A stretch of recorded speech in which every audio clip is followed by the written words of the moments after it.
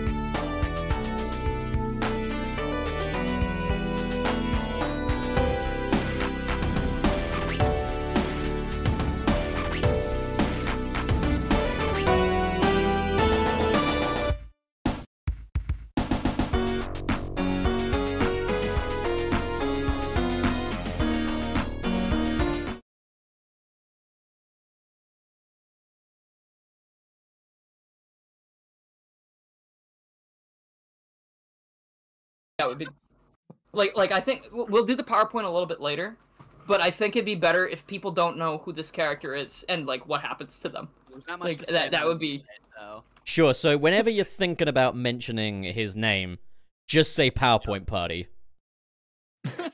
Or, if you mention his name, Dylan, you have to brute force your way in with the PowerPoint. I'm not very assertive, but I'll try. You're gonna have to be. You're gonna have to be. Everyone has to learn to be assertive at some point in their lives, and this is your moment. If you can't walk over two nerds like us, when are you gonna do it? So true. All right, that's a good point. This is your moment to finally be one of the footballers. I'm thinking a lot, though, about that one moment from that comic, though, and how it, like, aligns with the Sonic philosophy. It takes me back to that quote from the front of the Sonic 1 box art that says, "Don't just sit there and waste your precious time. When you want to do something, do it right away. Do it when you can. It's the only way to live a life without regrets." And I'm just thinking somewhere, some guy that was contemplating murder read that and was just like, it's time. That's on the Sonic 1 box art? Yeah, whatever you do, do not give a Sonic 1 box to Vladimir Putin.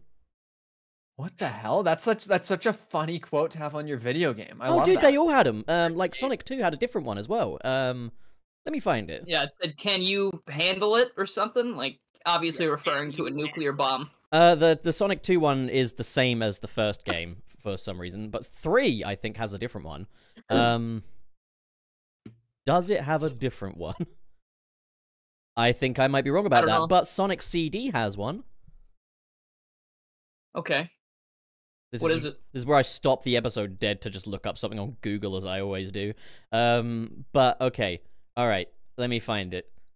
Oh, this picture's really low res, but I'm gonna try my best. To live a life of power, you must... No, it's too blurry. Can't read it, but... Right. Hang on. Hang on. Just chat amongst yourselves in the meantime. Oh. Okay. Why can they hear us yet? Or are we? Yeah, they can hear us. Yeah. Oh. Okay. Hi, everybody. Hey, everybody. Welcome to the Sunset City podcast, the Sonic podcast for the classic and modern age, or alternatively, the Sonic fans after party, which is something we've been toying around with saying. Pup forgot last week. I didn't forget. I just wasn't ready. You don't need to say it. You can say you forgot. It's okay. No, I wasn't ready. All right. Emotionally. Well, Pup wasn't ready, but I am. See, he's doing it. He's becoming assertive. He's a football player now. That's badass. I'm tackling it right now. This is today great art. We're talking with well, actually, here, everyone. I'm Garrulous64. Hi, Garrulous64. Here today, as always, with Pup, Channel Pup. Hi, Channel Pup. Name. And then today we have Ian Waffles and LowArt here to talk about some Archie Sonic insanity. Two Archie experts. Hey there. Thank you very much for having me. Of course. It's already been fun. It's only been like 10 minutes in this call, so...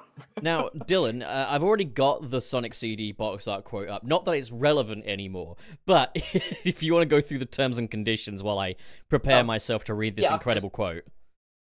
So, we've got a Patreon in the description you can check out. You're able to send in questions for guests, and also it just helps out the podcast, of course. Which I forgot to do this week. And also, Super Chat, and we forgot to do it this week. Pup forgot to do it, not me.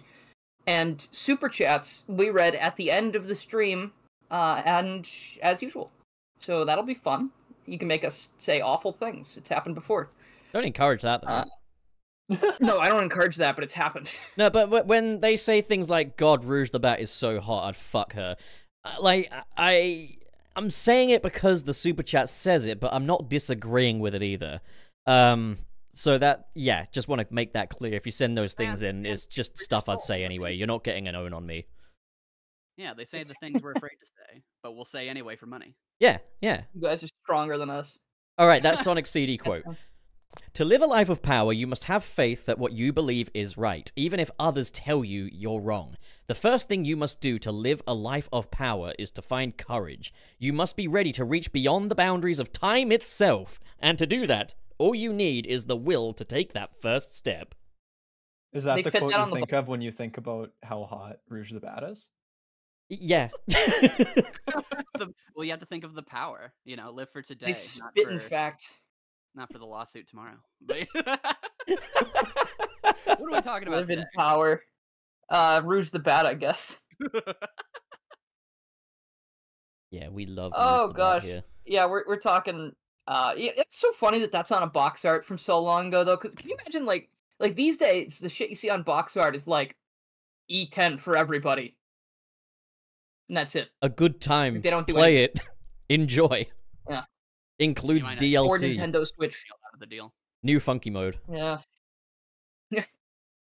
Oh, That's a good Sonic one. 3 doesn't have one. What? Sonic 3 didn't have a quote? Oh What man. were they thinking? What about Sonic it, and McDonald. Knuckles? Eat. It seems they discontinued it with CD. It is what it is. It's over. Wait. Wait. Oh. Oh. I found something, but it's not in my language. Okay. Ah. I can do What this. language is it? Just hold it. Hold it. Hold it. Wait. Oh. Oh. Oh. No. Yes. No. Can't read that. Here we go. Wait. No! It's not I don't loading even wanna full interrupt res. this. Okay, He's going good. through things So- right now. That's all I know. It's important. We need to move. We need to move. We gotta move on. I can't keep getting. I found it. All right. Okay. Cool. Okay. So, no. Yes. Okay. It's weird. It says subscribe and send super chats to the podcast. It's so It weird. says Sonic races through the green fields. The sun races through a blue sky filled with white clouds. The ways of his heart are much like the sun. Sonic runs and rests. The sun rises and sets. Don't give up on the sun. Don't make the sun laugh at you. That's the most chaotic one yet. Don't make it It's like laugh at the you. What sun the from heck? Teletubbies. The sun laughs at me whenever I just go outside, to be honest. It's like, ha, burn. That's why I don't go outside. Up top. Heck Alright. yeah. Hi, Shovel. Anyway, I shovel. If anyone gets that one, that's my deep cut. I Sonic get- reference. Oh no. Oh, So, yeah, okay. I like high shovel. What was the other one? High trowel. And it's like I tried to replicate Tails' high trowel, high shovel, and it didn't work out. Let us forget about this. I'm glad someone knows about Tails Gets Trolled. Dude, I watched like a lecture about it on YouTube. Like there were 2 lectures or something about it. I just know of the iconic art piece, but I've heard that the story does go places. It It's- kind of pops it's- off. I think literally right it's now, crazy. the current storyline, Wile E. Coyote is using like Nen-like abilities from Hunter x Hunter to use puppets to fight against like some anime character, and apparently it's really, really good. So I didn't know it was still going. it's still whenever whenever like true masterpieces, it comes out when it can. Speaking of Yeah, right. Rush perfection. long ongoing masterpieces, though, obviously not ongoing anymore. But since we've got 2 Archie experts here, I guess I should start off with a simple question. Sonic, why? What kind Because of... this other dude that's here dragged me into this. I was gonna say I'm kind of the murderer in this situation. That's what it sounded like You're the from werewolf. the intro. Well, actually, so LowArt, you obviously like played the games beforehand, but like for you, it was just like, yeah, Sonic, in the same way of like, yeah, Mario. Yeah. The film. Yeah, no, that's Dude, what I I said in love the intro of like Mario. the longer video is pretty accurate, which is like the games, they're fun, whatever. Never really thought about the stories much. And the story about having a friend with like that Sad I Am box set with Sally Acorn is real. I distinctly remember this childhood memory of being like, what do you have here? Like, what is this? Is there a naked squirrel This here? is a Are you sex sure you're show. supposed to have that? Yeah. Are you Super sure, Mario? man? That's the same guy I borrowed Paper Mario the 1,000-Year Door to. Let's and go. he had to give it back because his parents were like, you can't play this, because they saw Mario like with the big cloud lady and they were like, what the hell are you playing? It's not okay. Okay. No, that's fair. I'm surprised they didn't change her design for the remake, but I guess people would have been outraged. Wait, what is this? I haven't played Paper Mario and the Thousand Year See, Door. look up Flurry Paper Mario, you'll see. Okay, Paper Mario Yeah. Flurry. Yeah. Well, I do. Yeah, but as far so that was kind of LowArt's upbringing. But for me, I just knew about Sonic since I was just a little kid. But I have like a weird palette of Sonic to grow up with because I grew up watching Sat AM in terms of like getting a DVD for it and watching that. And then the game that was relevant at the time when I discovered that was Sonic 06. And I distinctly remember like seeing the trailers and being like, oh my gosh, this is like insane. Like, look at these graphics, these crazy cool characters, the music, obviously, just replaying his world over and over again. But then also during that, I was, trying out the classics and things like that. And certain friends had different Sonic games. And so Sonic was kind of like this mystery to me, where obviously at that time, I hadn't played too many games. So even just seeing the distinct styles of like adventure or riders or these things, it's like Sonic just kind of felt like this magical, weird world. And I distinctly have a memory of playing Shadow at a friend's house because he had it.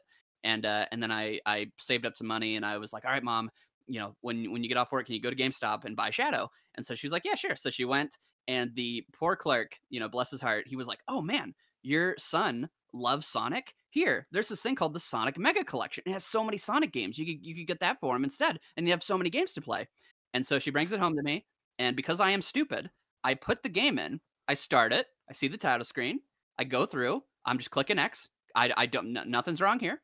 I play Sonic 3. I just click that one. I get all the way to Hydrocity or Hydro City, whichever one you prefer. And it's Hydrocity. I get through that and I get crushed by the wall or whatever. And I go, wait a minute, ... This isn't Shadow the Hedgehog. So my upbringing with Sonic is just random stuff. And to me, Sonic could just kind of be anything. So when I randomly just discovered the Archie Sonic comics on a rack at a store, and I opened it up, and I watched all the special features for Sonic Sat AM where they said like, oh, like we were gonna have a season 3 and blah blah blah blah blah. So I open up this comic, and this is like years later, and I'm like, what the heck? Snively's here? Sally Acorn, Mighty the Armadillo? Wait, wasn't he on just like some picture? And oh, Sonic's here, and why do they look so cool? And who's this monkey guy? And so I realized, I was like, oh wow, the Archie Sonic comic, it's just doing what I always did as a kid, which is I just wished all these different continuities could come together to create one cohesive world. And oh my gosh, there's like 200 of these things. So yeah, that's kind of where I fell in love with the series. Did you say that you got Shadow the Hedgehog, not Shadow the Sonic Mega Collection from a GameStop? I believe so, yeah. Well, that's one game they fucking stopped then, isn't it? Because they're selling Mega Collection instead. What was kind of your reaction, though, to kind of receiving, like, the Mega Collection instead of Shadow? Because as a kid, I feel like if I saw the trailer for the one where the guy has a gun and a motorcycle and it's all in 3D, and I ended up with the Retro Collection, I want to make clear I do prefer the retro games now. But if I were a kid and I was seeing the dude with the gun, I'd be like, give me the one with the gun. Yeah, it was the coolest thing ever, and my mom robbed me. She took away coolness. So I would say it's a joint responsibility between her and the game store clerk. They conspired against me to get me into cool stuff, and I hate them for it. So yeah, you've ruined my life. Did you ever play Shadow in the end? Yes, absolutely. I legitimately, I went to my mom and was like, Mom, this is incorrect. Although I was probably way more bratty about it, bless her soul. And so I eventually got Shadow, and I thought it was a great time. I had a good time with it. I got all the cool little guns or whatever, and it was just a fun time. The moral of the story is: do not ever listen to GameStop advisories. Honestly, I'm surprised he's even allowed to do that. Don't buy this game. Buy this one instead. Buy this one instead. Yeah. Oh boy. But yeah, and then the rest is history from there. And then I guess as far as LowArt's concerned, it's documented in the video. A random person back when he, Naked Woman DVD. He was a moldable person who had less subs. I went to him as a random stranger and I said, hey sir, can I make a video on your channel? And he foolishly said yes. And after I planted that seed in his brain, 2 years later, I said, I legitimately, the message on that thing is real, where I was like, hey, do you remember how 2 years ago, going on 3 years, you told me that you would work on this project with me? Are you still up for it? And he responded. He was just like, yeah, I was just thinking about that. So it was fate, Fate brings us together through Sonic. That rocks. That's adorable and a little bit dubious. Yeah, I don't know that would work anymore. I'd probably be a bit like, oh, well, I'm kind of busy. Where then I was like, Yeah, I sure, feel like- why not? Yeah, sure, random stranger. Ian And just the shows up scary at your part- doorstep with a copy of the Archie collection. Just like, hi there, stranger. How I did would you like to find be me?" in your home with your possessions. The scariest part is that it literally just mimics how Ian Flynn got on the comic, which is that he was just in college, and then he was just like, shit, I need a job. So he's just like, hey, I like Sonic. Can I please work on it? And like he didn't go through any of the proper channels, but then because they were I wish shifting I could over do that. because they were going through shifting over through different things, they were like, you know what? Let's give this kid a chance. And that's where we are. And we're also So, both named Ian. So If you wanted Now to he writes the become, game. if you want to become the most persuasive man in the world, change your name to Ian, basically. I guess so. I think so. Some people thought is- that this Ian was Ian Flynn. That Ian Flynn had come and told me to make videos on his comic. Dude. Like I was getting multiple comments like that. I was like, no, no. The Sonic, the Sonic. I don't know. I almost said creator. That's not true. The Sonic man himself descends from the Sonic plane to request you make a video. I guess it's the equivalent of like when, you know, like if you had like a couple who said like, oh yeah, like I saw her at a restaurant while she was working. I just asked her on a date and we were just good from there. It's like, well, you probably shouldn't normally do that, but I'm glad it worked out. That's basically what I did. I just said, hey, I'm some nobody. Want to work with me? And it worked out. So, but don't do it, please. I even just love the idea that he wasn't even interested in Sonic. Not particularly. I mean, I knew that all I knew about the comic was what people usually talk about with it is that it's weird, right? It sure is. So I was like, crazy. oh, like I'm sure talking about a weird thing could be fun. Make money. Yeah, but it's a lot more interesting that it actually just becomes a really good story somehow. No, definitely. It's weird. I always knew, like, before I watched the. Also, for those who want to know, there is a 9-hour combined video that these guys are talking about. This is what we watched in preparation, and there are also more on top of that. I still need to watch the Shadow one because I'm actually really interested about Shadow. But this video, what was I gonna say? Oh shit! you now you are the one with the dementia. Yeah, I'm getting the. Oh, I had a point. What was I talking about? Damn. Oh, okay, No I know. problem, Okay, so when I watched the video, I had only. Sorry, that was like a weird moment. When I watched the video, the only Archie I'd read the Mega Man Worlds Collide with Sonic, I'd read Worlds Unite, and I'd read the Silver Age from very late into Archie's runtime. Still the best origin story for Silver. Not gonna take any, like, butts against that. But, I always kind of knew that people liked the comic, right? Like, that was, like, one thing that people were always rallying for Sally, or just very excited to talk about Archie and like wishing that it kept going or it had some kind of further representation. So starting with like the joke era and like a lot of the stuff that, you know, I personally, like, you know, when you were explaining it, I was like, oh yeah, I don't think I would have enjoyed this. I'm surprised that it went on to become something that I was extremely invested in, only having watched this video. Like, I want to go read it now. After watching that video, because I feel like I'm gonna get something out of it. Like the sincerity in that video really spoke to me about it. Like I can tell, like you guys were definitely talking about it in like a way I understood really well, resonated. You know, like heck yeah, it man. It got felt me like to a the point where celebration of the subject matter more than just an analysis of it. Okay, I'm happy It it was- came across because a lot of it is like super negative, but we wanted it to be negative in a way that still feels like fun and clearly like Yeah. overall we enjoy this thing no matter how much we get pissed off about it kind of for laughs in the video. So it's good that Yeah. it came across that way. It was very genuine, and I appreciate that. Like, that's kind of... It's sort of the way... Like, I'm also very negative in a lot of Sonic videos I've made, because I care about the franchise so much. But, you know, it comes off as me just being like a... Because so many of the games, for so long, it was like, gosh, this is just... Like, it's so pathetic, you know? And like, it made me bitter. But it comes to things like Frontiers and Mania and other games that I do enjoy, and I feel like I try to get the sincerity out there as much as I can. And that's just something I really appreciate when I watch content like that. Just like knowing that this is not just something that it's not just made for the sake of it. Like, it was made because there was like actually a reason and like a desire to talk about these things that were enjoyed. It's a video where you want to take some like positive away from it, you know, like. Yeah, that's the thing is like, and not in a negative way. Like, obviously, if someone wants to go read those earlier issues, they can go for it. There's some cool stuff there. Yeah. But I just know a lot of people who I think would really enjoy like 160 onward never get there because there's all this other stuff. And sure, it's a 9-hour video, but maybe some people will check that out and then go like, oh, I do want to read from 160, or just kind of skim through some of the issues and see what interests me, you know? Yeah, no, of course. Yeah. I mean, that's the thing is, with Archie, it's so gargantuously, like, massive. And it's so very fluid in how it's just changed so much over time. Like a lot of ongoing comic book series. But, like, the thing is, there's not a lot of knowledge just openly available of where to actually start on this thing.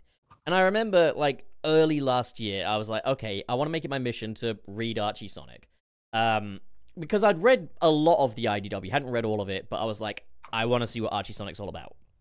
I've always kind of been somewhat familiar with the Freedom Fighters from, like, Sonic Sat AM. I didn't love them. Didn't love a lot of the kind of new Western lore that was kind of coming in the 90s at the time. Because I was kind of more in the headspace of, I want this to be more like the games.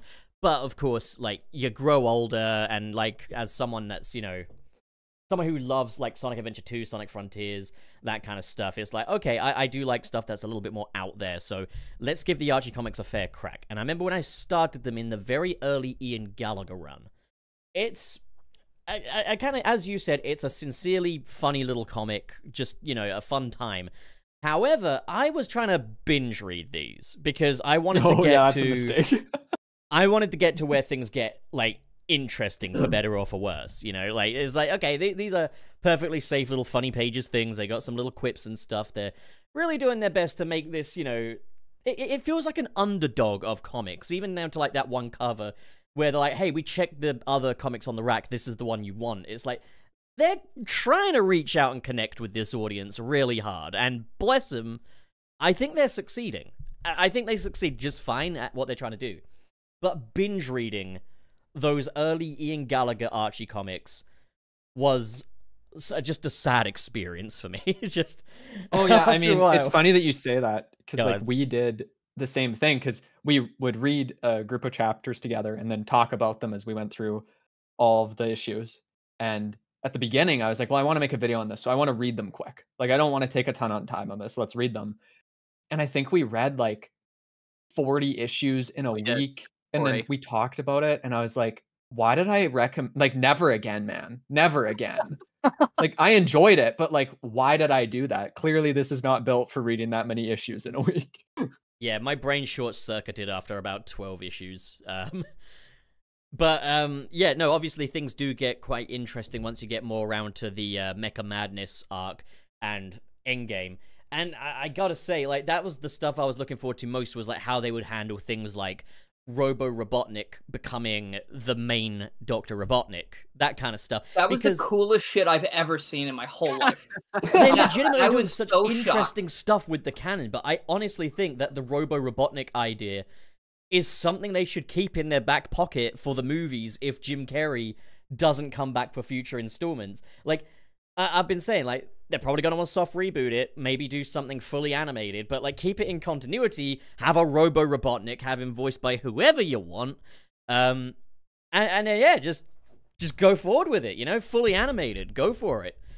Like, Robo Robotnik was cool. Like, that was awesome. The fact that they changed, like, I know they almost use that as, like, a way to segue the new design in as well, and to just get Robotnik back into the comic. But seeing, like, the modern Eggman design, pretty much, with those crazy robot powers and, like, roboticizing people with his bare hands, or gloved hands, rather, like, I was like, this is the shit. This is what I was looking for.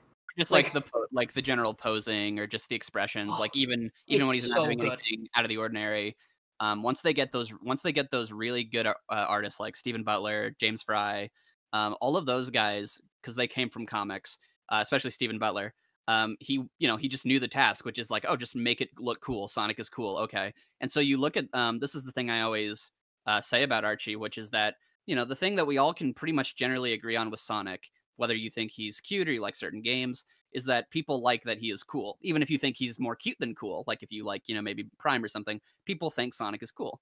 And I always just say, like, it's so shocking to me that the Sonic fan base will be so good faith for pretty much every aspect of the franchise. But Archie really does feel like it's kind of stuck on its island. Obviously, you have like Underground too, and those people have to fight for their lives for the things they enjoy too. But like Archie especially, I'm like, Archie feels like it should be the most accessible in terms of just getting someone to think, oh, this looks really cool. Because the art for literally almost the whole comic outside of the It Doesn't Matter era is just consistently like excellent, and not just like excellent as in like, oh, that looks pretty cool. Like, no, it's like the coolest Sonic artwork I've ever seen. And so it just seems weird to me that or unfortunate, I guess, that those aren't the panels that get widely shared every month. Even before the Flynn era, it just looks crazy and awesome. So no, definitely. And yeah, I thought like even like in those very early books, I was like, the art is nice, like they still get the general Sonic vibe down. It's far from like Fleetway in terms of like going off model and stuff like that. But yeah, something I did want to kind of discuss was kind of in the early days when they did do things like game adaptations. For example, they did like Sonic CD with the race between Metal and regular Sonic to save Amy and stuff like that. And when they did, it was the Angel Island storyline, where like Angel Island is something that can be like piloted by Dr. Robotnik. Yeah. And one thing I kind of stuck out to me was that these stories that they're adapting from the games, in the games, these are grand epics. Yet in the comics, they're comparatively small potatoes. In particular, like the Sonic 3 adaptation feels much smaller than it does in Sonic 3 and Knuckles, which is probably one of the earliest instances of a Sonic game really feeling like an epic saga, And so I remember being a bit disappointed by that when I did first check that out. I think it's okay now, but like what do you kind of think of like how they went about like adapting game stuff in those earlier issues? Yeah, for me anyway, what I think is fascinating about Archie and why, like if anything, it has that Sonic spirit, is that other than Robotnik, Sonic, and Tails, when it came out, those were the only characters that existed.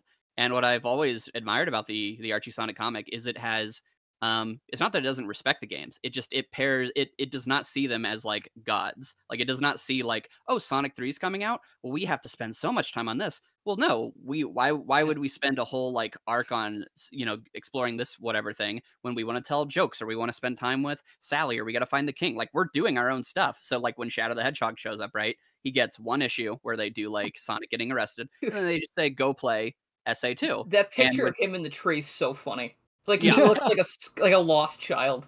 Yeah, and so like the comic it is so determined to just do its own thing that now when I read the comic, I don't look at it as like oh, this is, they kind of undervalued Sonic 3. I'm not saying you're saying that, but just in terms of like when I read it, what I see it as is, okay, this establishes to me, the reader, that Knuckles as a character, it's kind of underselling him in a way, in the sense of like, oh, here's this kind of interesting little guy on his weird little island. I wonder where that's going to go. And if you know anything about the comics, Knuckles gets everything dedicated to him.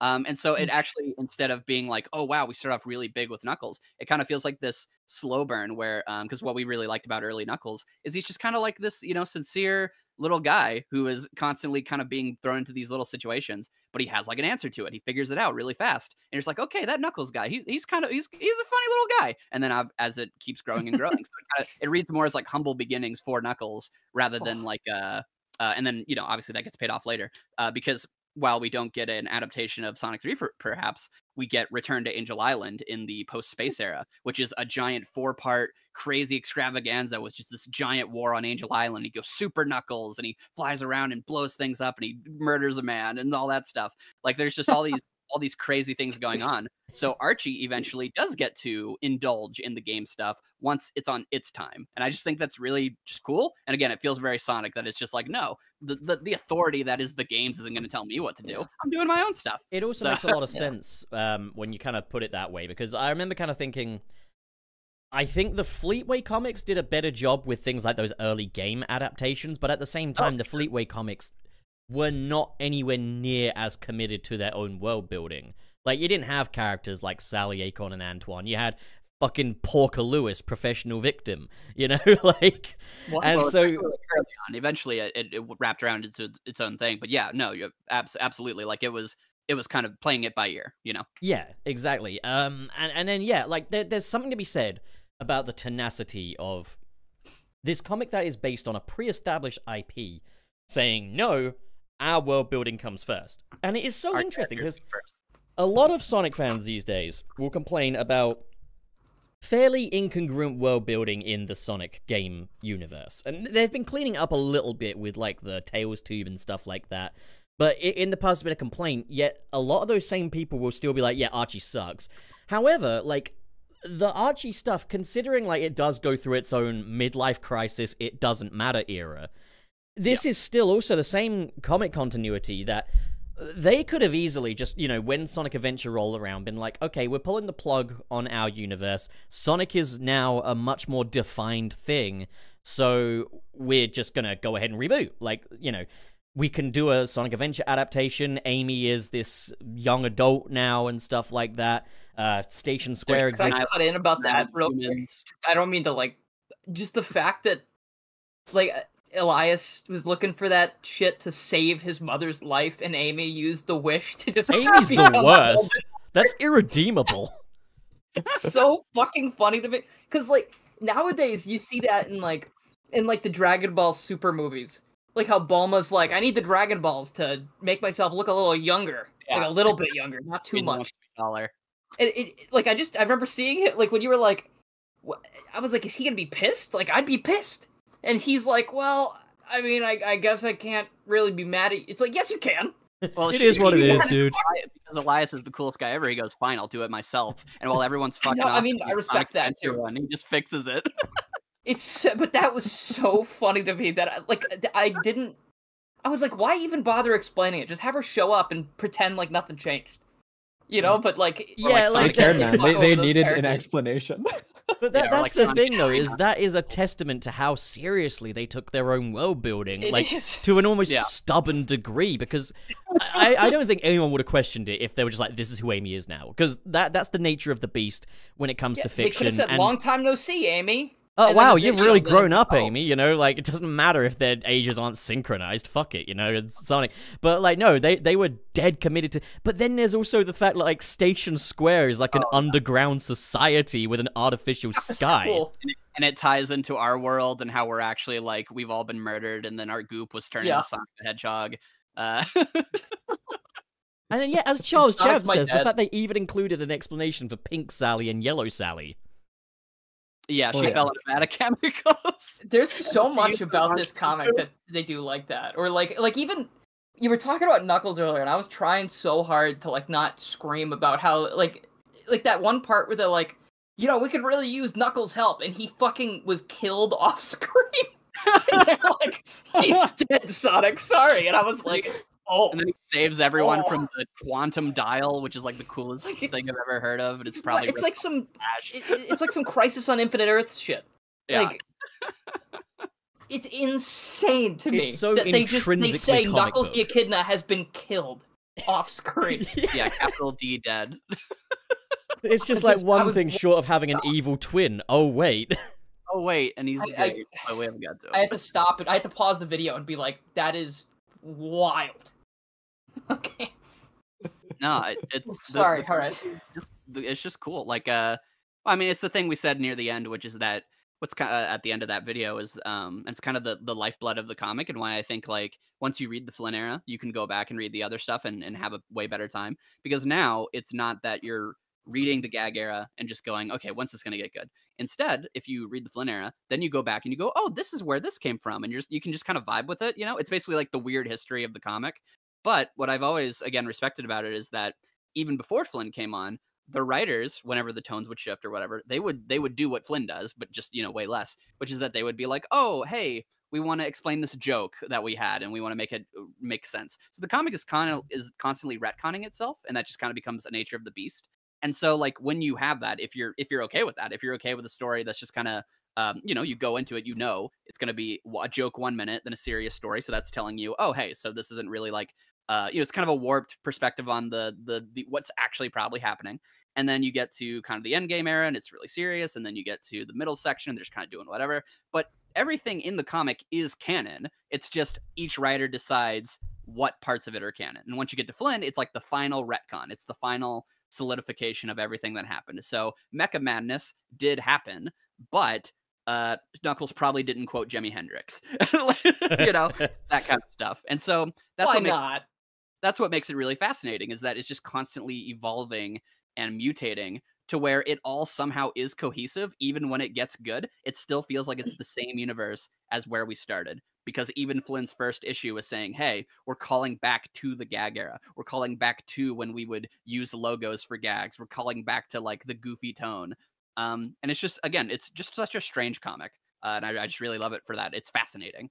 So something that's also quite fascinating is how that gag era kind of would go on to become the Sonic Boom Archie comic series as well, because they did like the logo gags in that too. Oh, yeah. Do. That's right. So it kind of still lived on. It is amazing though, like with like the death of like Archie and Boom, like how much of that Western Sonic mythology just completely collapsed and is just completely gone. Like, yeah, I can see, like, having read much more of Archie recently, I can see why people are reeling from the end of this era and this line. I used to think, like, well, the IDW is basically the same thing, just without those new cast, without the Freedom Fighters. But it's like, no, I do get it now. I get, why it matters. Yeah. Oh, sorry, what were you I do enjoy IDW. Like, I've read every issue, so that's the kind of thing, like, I'm almost, like, rectifying that mistake of not pursuing comics, because it's like, oh, this new comic series, we're starting at issue 1. I can do that. Like, I can start at issue 1. That's easy. So I've got it. Every issue digitally. I've got the silver cover where he's doing, like, the It's Always Sunny in Philadelphia meme on my desk right behind me, because I love that to death. And I've been enjoying it. I like the new characters. Metal Virus was fucking insane. Like, that was wild. But some of the, like, I don't know. I never really thought, like, oh, I'm going to go back and read Archie until I checked out, like, your video. Because, like, I don't know. There's so much. But now with that reading list that was in the description, it makes it a lot more digestible. Though I did send a picture to Pup when I was looking through it. That one section that just has, like, a Sabrina the Teenage Witch comic. And I was like, this is, like, Archie was in crazy place. Like, they were going back. Archie was such a Wild West in, like, Sonic history. Like, so interesting. They had their own laws. They were a different country, and I love it for it, like, looking back. I did want to mention also, though, because we did mention earlier, like, the Robo-Robotnik thing. Like, yeah, what was it, like, 2 years where Robotnik was dead? Yeah. And, 2 whole years. Technically, he's still dead. Yeah, technically he is still dead. Okay, 2 years without any Robotnik then, like... Yeah. That's ballsy. Yeah, well, and the fact that Sega specifically was like, yeah, you can kill our main character, but don't you dare touch Sally Acorn. She might do something one day, and then, they didn't do anything. So it's so they were weird. Like, nah, we're going to put her in Sonic Spinball or whatever, and that's it.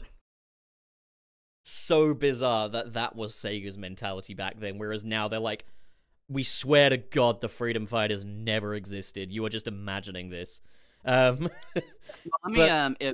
oh, yeah, go ahead. Go ahead. Oh, no, sorry. I was just going to kind of say, I think something even Sega had issue with was when you don't have Robotnik in the fray, it is really hard to come up with good Sonic villains, and so often they just didn't stack up. Like, look at the Tails video game, where it's like, okay, so yeah, Tails has his own nemesis. What is it? It's a witch. Any other defining characteristics? Oh, sorry, yeah, Wendy Witchcard.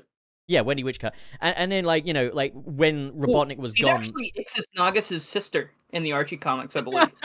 And then, yeah, like, when Robotnik was gone in the comics, reboot, yeah. It was like Ixis Nagus is now, like, Sonic's arch-nemesis.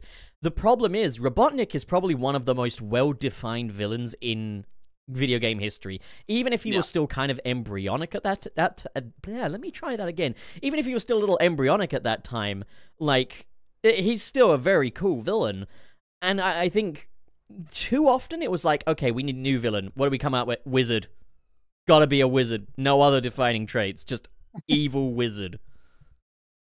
Yeah. Or evil Sonic. Yeah. The evil Sonic thing is so funny because, like, I got a buddy who, when we went to see the Flash movie, he was talking about how stupid a lot of the Flash villain names are. I was like, okay, so Flash's arch nemesis, you got Reverse Flash, you got Dark Flash. I was like, oh, brother, wait until I tell you about evil Sonic. Godspeed. And then he becomes one of the best characters. Yeah. I didn't think it was Yeah. possible. I remember, see, first impressions are the thing I think alienates a lot of prospective Archie fans, is because these comics don't make a good first impression. Even the good ones. When I first saw, like, Scourge, I was like, oh my god, he's got a leather jacket and he just said a Joker quote about one bad day. Stop it. Stop it. You know, what is this? And also, obviously, I'd seen that page from the Sonic v. Tails arc floating around where Sonic is like, the kid practically worships me, he'll get over me, putting his dad in jail and stuff like that. And out of context, that looks like the absolute antithesis to Sonic. Like, there's going to be some Sunset Sea viewers that might remember, there was an episode where I just said, there is no context that can make that panel good. Here I am, with a plate in front of me, filled up with my own words, and a knife and fork. Because, like, yeah, I feel like an idiot Shut now up, man. having read Say that eating story. your words. Yeah, it's a fat. Yeah, you see what I did. I see. I understand, yeah. You get Well, it. and even just regardless of if you're a Sonic fan, it just looks like, oh, this is just some like cringe melodrama. Yeah. Which obviously the comic does have melodrama, but like it's good melodrama where you care about the characters and you want them to feel their feelings. But yeah, like I mean, even the Scourge quote. So we actually released a Scourge video literally today. So if anyone's interested in that, go check that out. But we talk about it in that video, which is that what's so great about that Joker line is that what makes Scourge such a fascinating character is that he is leaning into the tropes of like your OC, who's like, I'm the coolest guy. I can beat Sonic and Shadow at once. That's literally the first thing he does is he fights Sonic and Shadow at the same time. But the comic treats him in the sense of it knows that he's a joke, and it gives him an existential crisis over the fact that he is just a knockoff of Sonic, and he continuously tries to separate himself from that by going from evil Sonic to Scourge to, you know, doing all these different things until, you know, it culminates in whatever. But the moment that actually makes that flip in his head, that he realizes that, oh, me just being called Scourge and being green and having my little jacket, that doesn't really make me any different from Sonic, is he goes, oh, Sonic, you know, you hate me. And then he quotes Joker. And so it's like, if you just see that, you're just like, wow, okay, Ian Flynn, I get you. You read comics. But no, the scene continues. Literally 2 panels after that, Sonic kicks his foot out from under him and he goes, are you a fucking idiot? The reason I hate you is because you're a big idiot nerd. What do I have to worry about you? The real reason you're a loser is because if you were just like even slightly nice, you'd be cool like me, and I'm awesome. And so that changes. So Scourge tries to pull a Joker, and Sonic is so steadfast in who he is that it actually cripples all of Scourge's like desire and his view of himself. And so he has to then continue on and try to build off of that and try to discover himself. And then, you know, that goes from there. So just stuff like that, where you just look at it and you're just like, this is ridiculous. Like most things with, I think comics especially, there's just so much more to it. And Flynn really just, especially during Preboot, really seemed to treat the series when he came on as less of an action series and more of just like a character study for whoever he was working on at the time. The amount of depth and like just kind of emotion that you can pull out of characters like Knuckles dealing with an abusive parent or a loss of a parent, or Shadow dealing with the idea of who he is told he needs to be versus who he wants to be, and whether that comes in conflict with his morals. Just all these different ththings you can get out of these characters that so far I've not found it anywhere else. And that's not me needing Sonic to be deep like that, or, you know, deep, quote unquote, but like looking into those things. But since it exists, heck yeah, I'm going to enjoy it. It's wonderful. So Well, that was the thing that was just such an interesting experience for me, was when I started reading like the Preboot Flynn era. Because obviously, yeah, like I mentioned like that Sonic v Tails arc and stuff like that. And it was one of those things where, yeah, as I was reading it, I was like, this has done something I did not anticipate. It sounds arrogant, but you don't pick up a Sonic comic expecting to be outsmarted by the comic.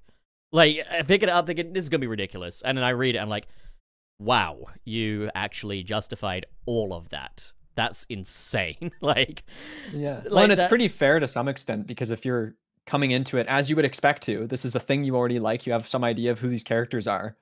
If this was the game version, I imagine that wouldn't make much sense for him to be talking that way. You'd be like, what is this? Yeah, I was like, what do you mean you hooked up with Fiona? What does that even mean? It should have been me. And then, Flynn's kind of asking you to like get invested in a comic that almost no one in their right mind, as far as I could imagine in my head, would like be fully invested in. Because like you have Gag Era, maybe you like that.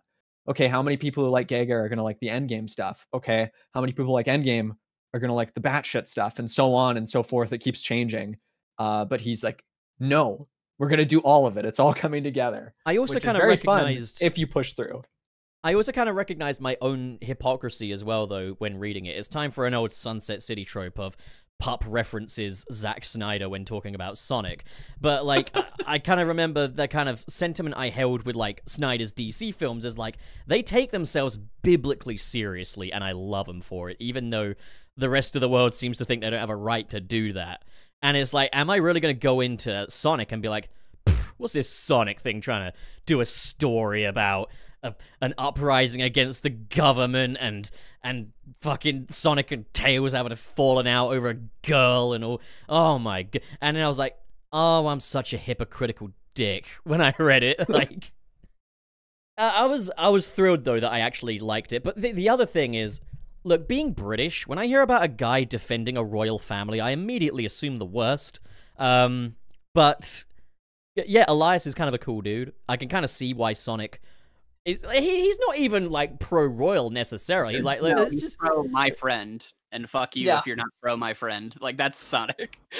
Yeah, but his kind of thing was also like, hey buddy, due process here, you know? Like, let him wait a little bit and we'll figure this shit out. But it's so good how, like, because there's been so much legitimately going on that would cause a miscommunication like this. I can actually believe that Sonic and Tails didn't communicate these things. It's something that Sonic Prime tried to do with Sonic and 9, was like, oh, in all the bluster of it, they forgot to communicate parts of their plans. But Prime, the problem is, they have such ample opportunities to actually do that, whereas Archie, I can actually believe that these guys didn't get the opportunity to actually sit down and talk, you know? It all happens in like the span of 24 hours, like their big blow up. And people are dying. Yeah, well, and everything else is like not passive aggressive, but more of a miscommunication of, because for people who don't know, before Flynn came on, they were doing some romance stuff. And so Tails the Fox, he loves this girl named Fiona Fox because he dated a robot clone. She was a child. And so, or when he was a child. Yeah, so really bad timing for me to say that. It's so... shit. Puff's ruining himself. Destroyed. But yeah, they have all this stuff, and what, you know, so there's this whole scene where Tails sees this and he's like, I hate you. He says, like, in giant bold letters, and I hate you. It's that scene from the Star Wars prequels. I hate you. It's a reference to Sonic fans. Reference, yeah. And so, but in that story, Ken Penders is writing it, and so he writes it to where, like, he loves melodrama. He's said so himself. He wants to get people talking. So the end of the scene is that Fiona goes, you know, Sonic's like, oh, I should talk to him. And Fiona's like, don't talk to him, Tails, or Sonic. There is nothing you could ever say to him that would make this okay. And presumably, Sonic just went, okay, because we never see them interact. And in fact, the end of that story... okay. Yeah. And so the end of that story is that all right. Sonic is walking away with Fiona, and Tails is crying. That is for perspective, before Flynn came on the book, that is the last interaction they ever have in the comic, is him saying, I hate you, Sonic, and Sonic walking away with her, and he's crying by a tree. So Flynn has to take this on into the story, and he could have just wrote it off, but instead he was like, okay, why would Sonic do that? What from his character would make that a thing? Well, what if he takes for granted the fact that, obviously he didn't mean to hurt Tails, but he takes for granted the fact that, oh, Tails actually looks up to me so much, he must know that, like, it's cool. And, like, when I see him, we're acting cool. But he's not thinking of it as like, oh, Tails, you know, he looks up to me and he cares about me, so he's not making a scene. He takes it as, see, Tails was just having a little bit of a fit. It's okay. He understands. And then we move on from that. And then we kind of build on this in other ways where Sonic wants to, it's not just about girls, but instead Sonic wants to, he's very arrogant or whatever. So he says things that people just kind of have to brush aside or whatever. Or when they're fighting Eggman, he wants to go fight Eggman alone, and Tails is telling him, like, dude, you're going to get killed. You're going to get yourself killed and everybody else killed. And Sonic is like, Tails, I will take care of it. And so, like, they end up having, like, a fight because Tails does not like when Sonic is basically not taking him seriously and not putting, not thinking these things through.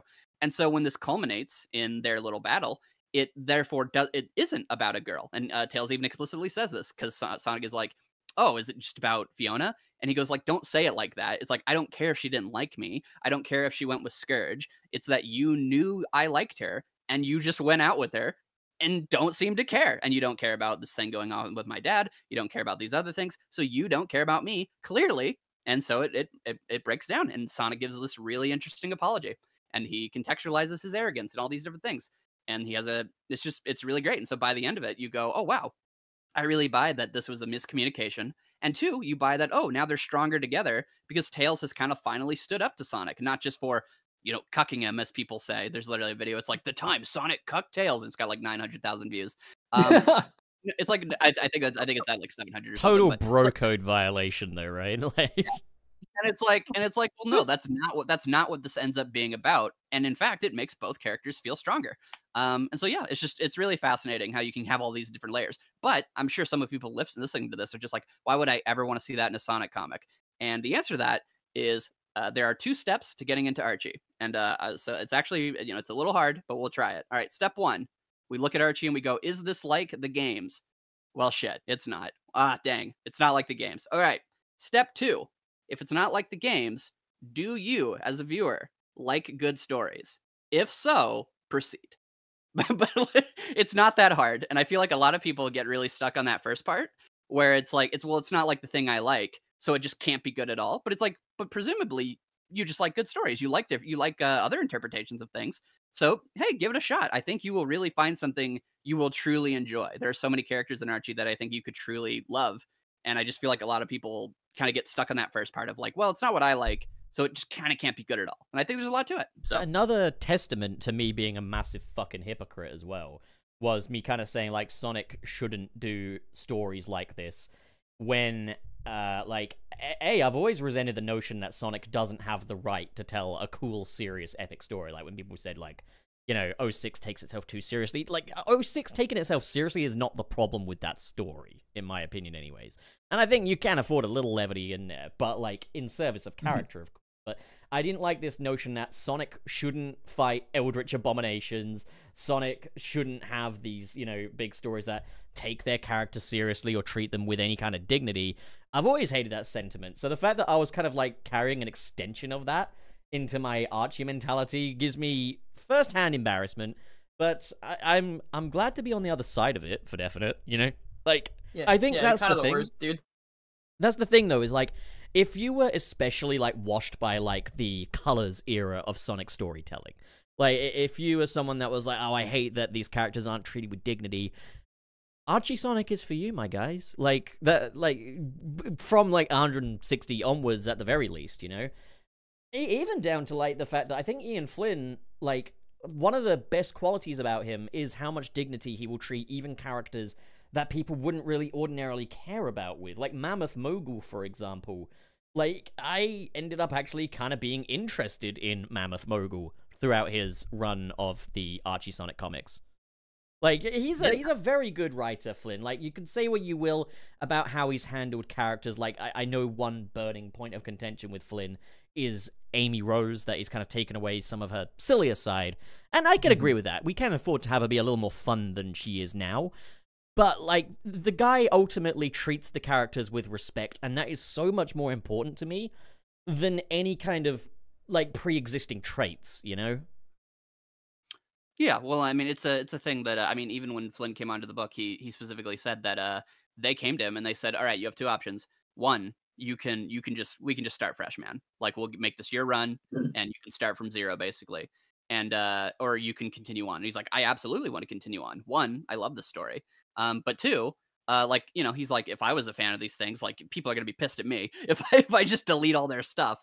And so yeah, like he really did care about, like, I mean, he gave Tommy Turtle one of the grandest send-offs in the entire comic, literally atomized him to ash and memorialized him. And it's like you come away from that being like, dude, is Tommy Turtle kind of like cool. And He he got impacts disintegrated just Sonic like Nate as well. Morgan. Sorry, go on, Dylan. He got disintegrated just like Nate Morgan, the unsung hero of the entire comic. Oh, absolutely. Oh, you know what that means?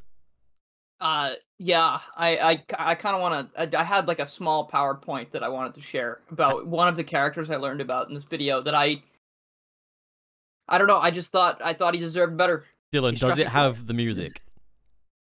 It does have music. Yes! Oh, it's always my Oh, favorite part. Okay. yes. All right.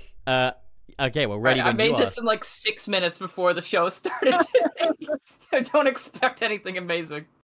Ready when you are, Dylan. All right, hold on. That was like the perfect time to. I was like, oh, someone get disintegrated. Oh, perfect. Perfect. Don't give it away. Don't spoil the fate of. Wait, I know. who is this That Nate image of- Morgan? Who is The he? image of Tommy Turtle flying up into the air with his like gold armor and like nanites and shit, and just being like, Tommy, no. Also, I thought like the whole Adam storyline was cool, and then Super Tails as- with a cape was awesome. Oh yeah. All right. Turbo Tail, Captain Super Fox Man, the mutant cyborg clone. It's just awesome. It's just cool. Like, all right. Okay. Right. Let's. Okay. I hit watch stream. Now. All right. Hang on. Wait. Oh no! Hang on. Wait. Hang on. I can do this. I can figure this out. The father of Ring. This is a big deal for you guys who don't know. Can they see it? They can't see it yet. I'm trying to figure this out. Hang on. I'm sorry. There we go. We got it. Okay. Is the music too loud? No, it's perfect. Holy shit. Right. So if you don't know Nate Morgan, he's a very important guy. He actually created rings in the Archie comic universe. And something very fucked up happens to him. So this is just a little in remembrance post for Nate Morgan.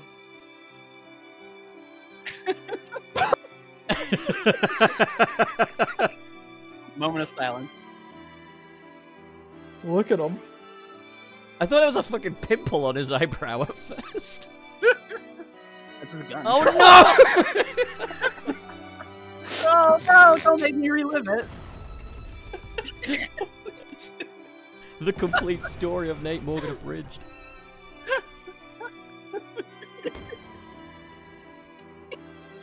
Sorry, it's like Dylan, I have a question. Nothing else.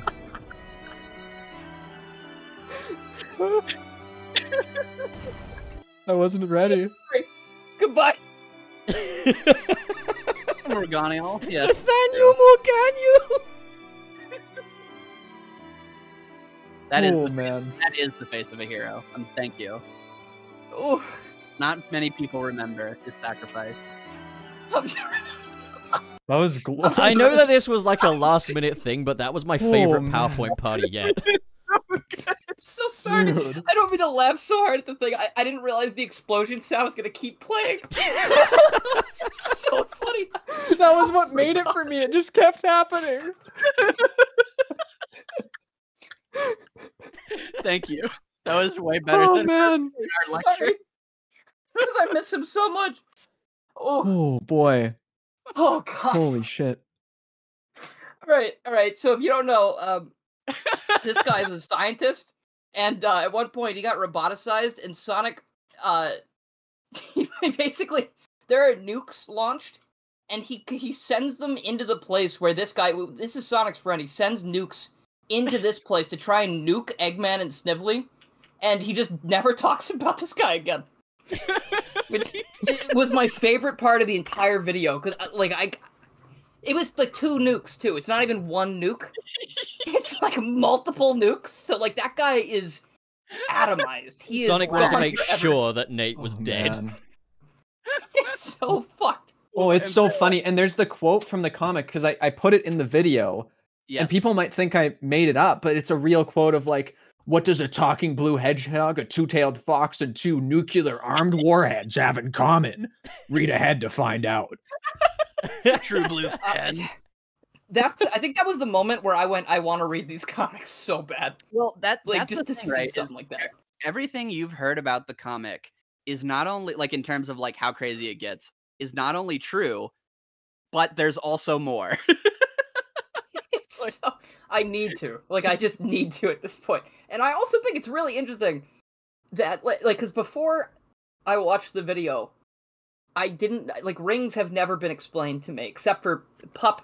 He can talk about his theory, because I think it's an interesting one. It's almost a tradition at this point. Like, the big cost of having guests every episode is I have to explain fucking B theory every episode. I don't want to even explain it anymore. Even I hate my own theory now. Do you want me to explain it? You explain it, Dylan. Sorry, right. I know you hate that nickname. I didn't even hear what you said. But, so, basically, Pup's theory has been, it's called B theory, because, you know, Sonic is, like, a big, like, fighter, he's a freedom fighter for the environment, you know? He's, like, very against all the mechanization. And, in theory, that means the environment may also care for him and want to help him along. So Pup's theory is that there are these little photorealistic bees that will create these like rings of power to try and lead him towards his objective. And, you know, they try to help him that way, which I think is neat. But also Nate Morgan creating a lake full of rings and then getting nuked twice. I mean, so good. You can also, like, you can tie these things in. You get my theory. I really appreciate that you actually understand the intention behind my theory as opposed to just going, lol, bees. But, like, the idea is they fly around in a little circle and a little ring comes out their little bee butt. And, but, like, in the same way that humans manufacture honey, you could easily say that Nate Morgan, like, did the same for the Lake of Rings, right? Like, you could tie it in. Maybe he had some bees. Yeah, maybe he was a bee farmer. You know, like maybe when the Zorda nuked us, maybe it made the ring bees. Made bees. Yeah. Yeah, I must admit, now that like Nate Morgan is very much embedded into my consciousness, I don't really care about bee theory anymore. Like, no, don't never let go of what you care about. No, I gotta let go of that because I care about Nate Morgan a lot more. Like, I'm glad it's bad for Nate Morgan. He died for. I guess I want to ask you. He died for no reason. He did, and also Hope's grandma and dad. Sonic never mentions them either. Yeah, he killed a lot of people. Like, it's a lot. Yeah. This like is pre. In there, just like as if there was no one else there. This is pre Ian Flynn, by the way, for the folks listening, because you've probably just heard all of us saying like how great it is that Archie is committed to its world building, how they they treat the characters with dignity, and now we're talking about how Sonic like killed an innocent man in an act of nuclear warfare. He killed a town full of people. We're not roboticized. We're not saying all like... of Archie is like respectful of his character. Okay, and for the one Archie fan in the comment, I see you. We're friends, but I want to say that, you know, I'll be good faith here. Here's what actually happens, but you know, is that Station Square shoots nukes at Eggman, and so Sonic has like 5 seconds to come up with a plan, and so he's like, okay, the idea is we're gonna ask Eggman to shoot them down.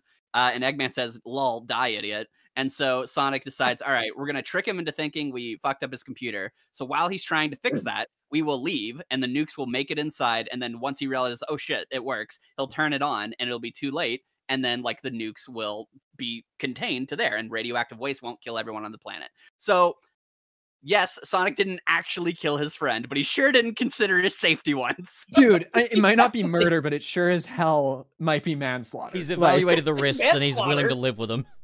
And by the way, I mean, this is not even considering the fact that he does this with Tails, but it's not Tails, because Tails is out of the book for 2 years, because he's a fake. Oh god! Yeah, that's why he did it. Clone Tails was like, "Kill your friends, Sonic. Kill you!" Like whispering in the night. Kill them. But just the fact that there's a version of Tails, this sweet innocent little boy that just dies. He dies. He didn't deserve that. Even more so that it happens. They take him during the fucking high school arc, like the gag high school arc. He gets kidnapped by like space cosmic entities. He accepts his own death. He literally gets kidnapped by Knuckles' stupid granddad. You are like 4 years old. What are you doing accepting death? Way too young. That is no age to die, I'm telling you. And then even better is, like, they never mention it again. Like, this never comes up until Tails is like, oh, I'm gonna give a recap to the audience about what happened. And so he goes, they were like, oh yeah, and then like, you know, there was the fake Tails. And Tails doesn't give a shit. He's just like, yeah, okay, anyway, what does that have to do with me? Yeah, he fucking wasn't me, it died, doesn't matter. but his life was irrelevant because he's just a copy. I guess that guy went through so much. Dude, in Prime, Sonic loves Tails copies. He's like, 9, this isn't you. This isn't you, 9. Until it's Caveman Tails and Pirate Tails, in which case it's like, fuck him. Yeah, whatever. They can just die. Whatever. Oh, I don't know how to move on from that. I gotta be honest. That was, for lack of better words, a blast. Nate Morgan. You tried so hard to find the word that when you pick something so simple. Pup, I have a question. You said that you had some questions about the making of these videos, so I didn't know if you had any of those. Yeah, like what's That's a good place to go, yeah. What's up with that? That's a great That was kind of like your. thanks. You two are very collaborative. Like, what's the production pipeline of these videos like? Mainly, well, we read through it all together.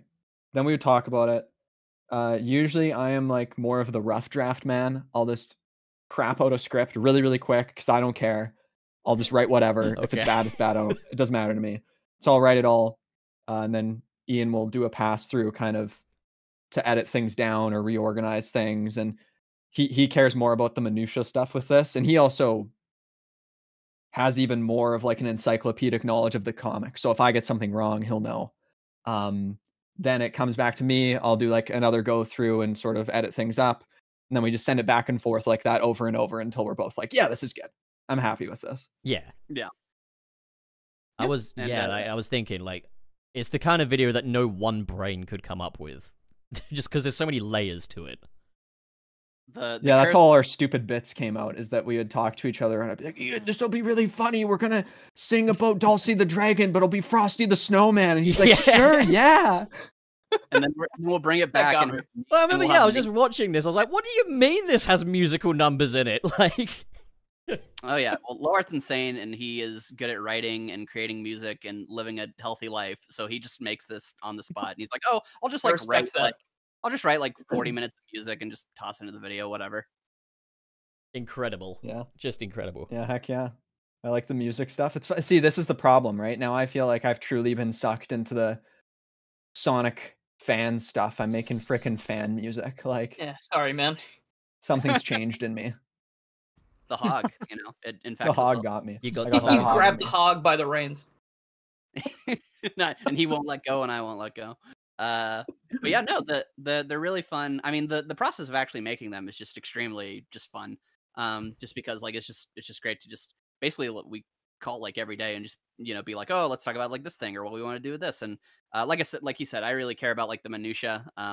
Like to me, like my problem with making videos is I just always get stuck. I can't write the bad first draft.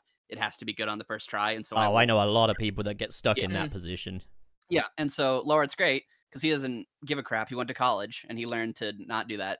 And so, so he just writes out. I went to his- college for Sonic. I went to college, and he just writes out, something like that. And so it takes all the pressure off me, and I really appreciate it because then I can just kind of go in and put all the ideas I want to say, and then he kind of does all the setup for me, and then he goes in because now that I've made points, to me, it kind of sometimes feels very competitive, like in a good way, where I'll write something and then he'll be like, oh, actually, that reminds me of this thing I really want to talk about. And I'm like, crap, wait, I need to also mention my thing I want to talk about.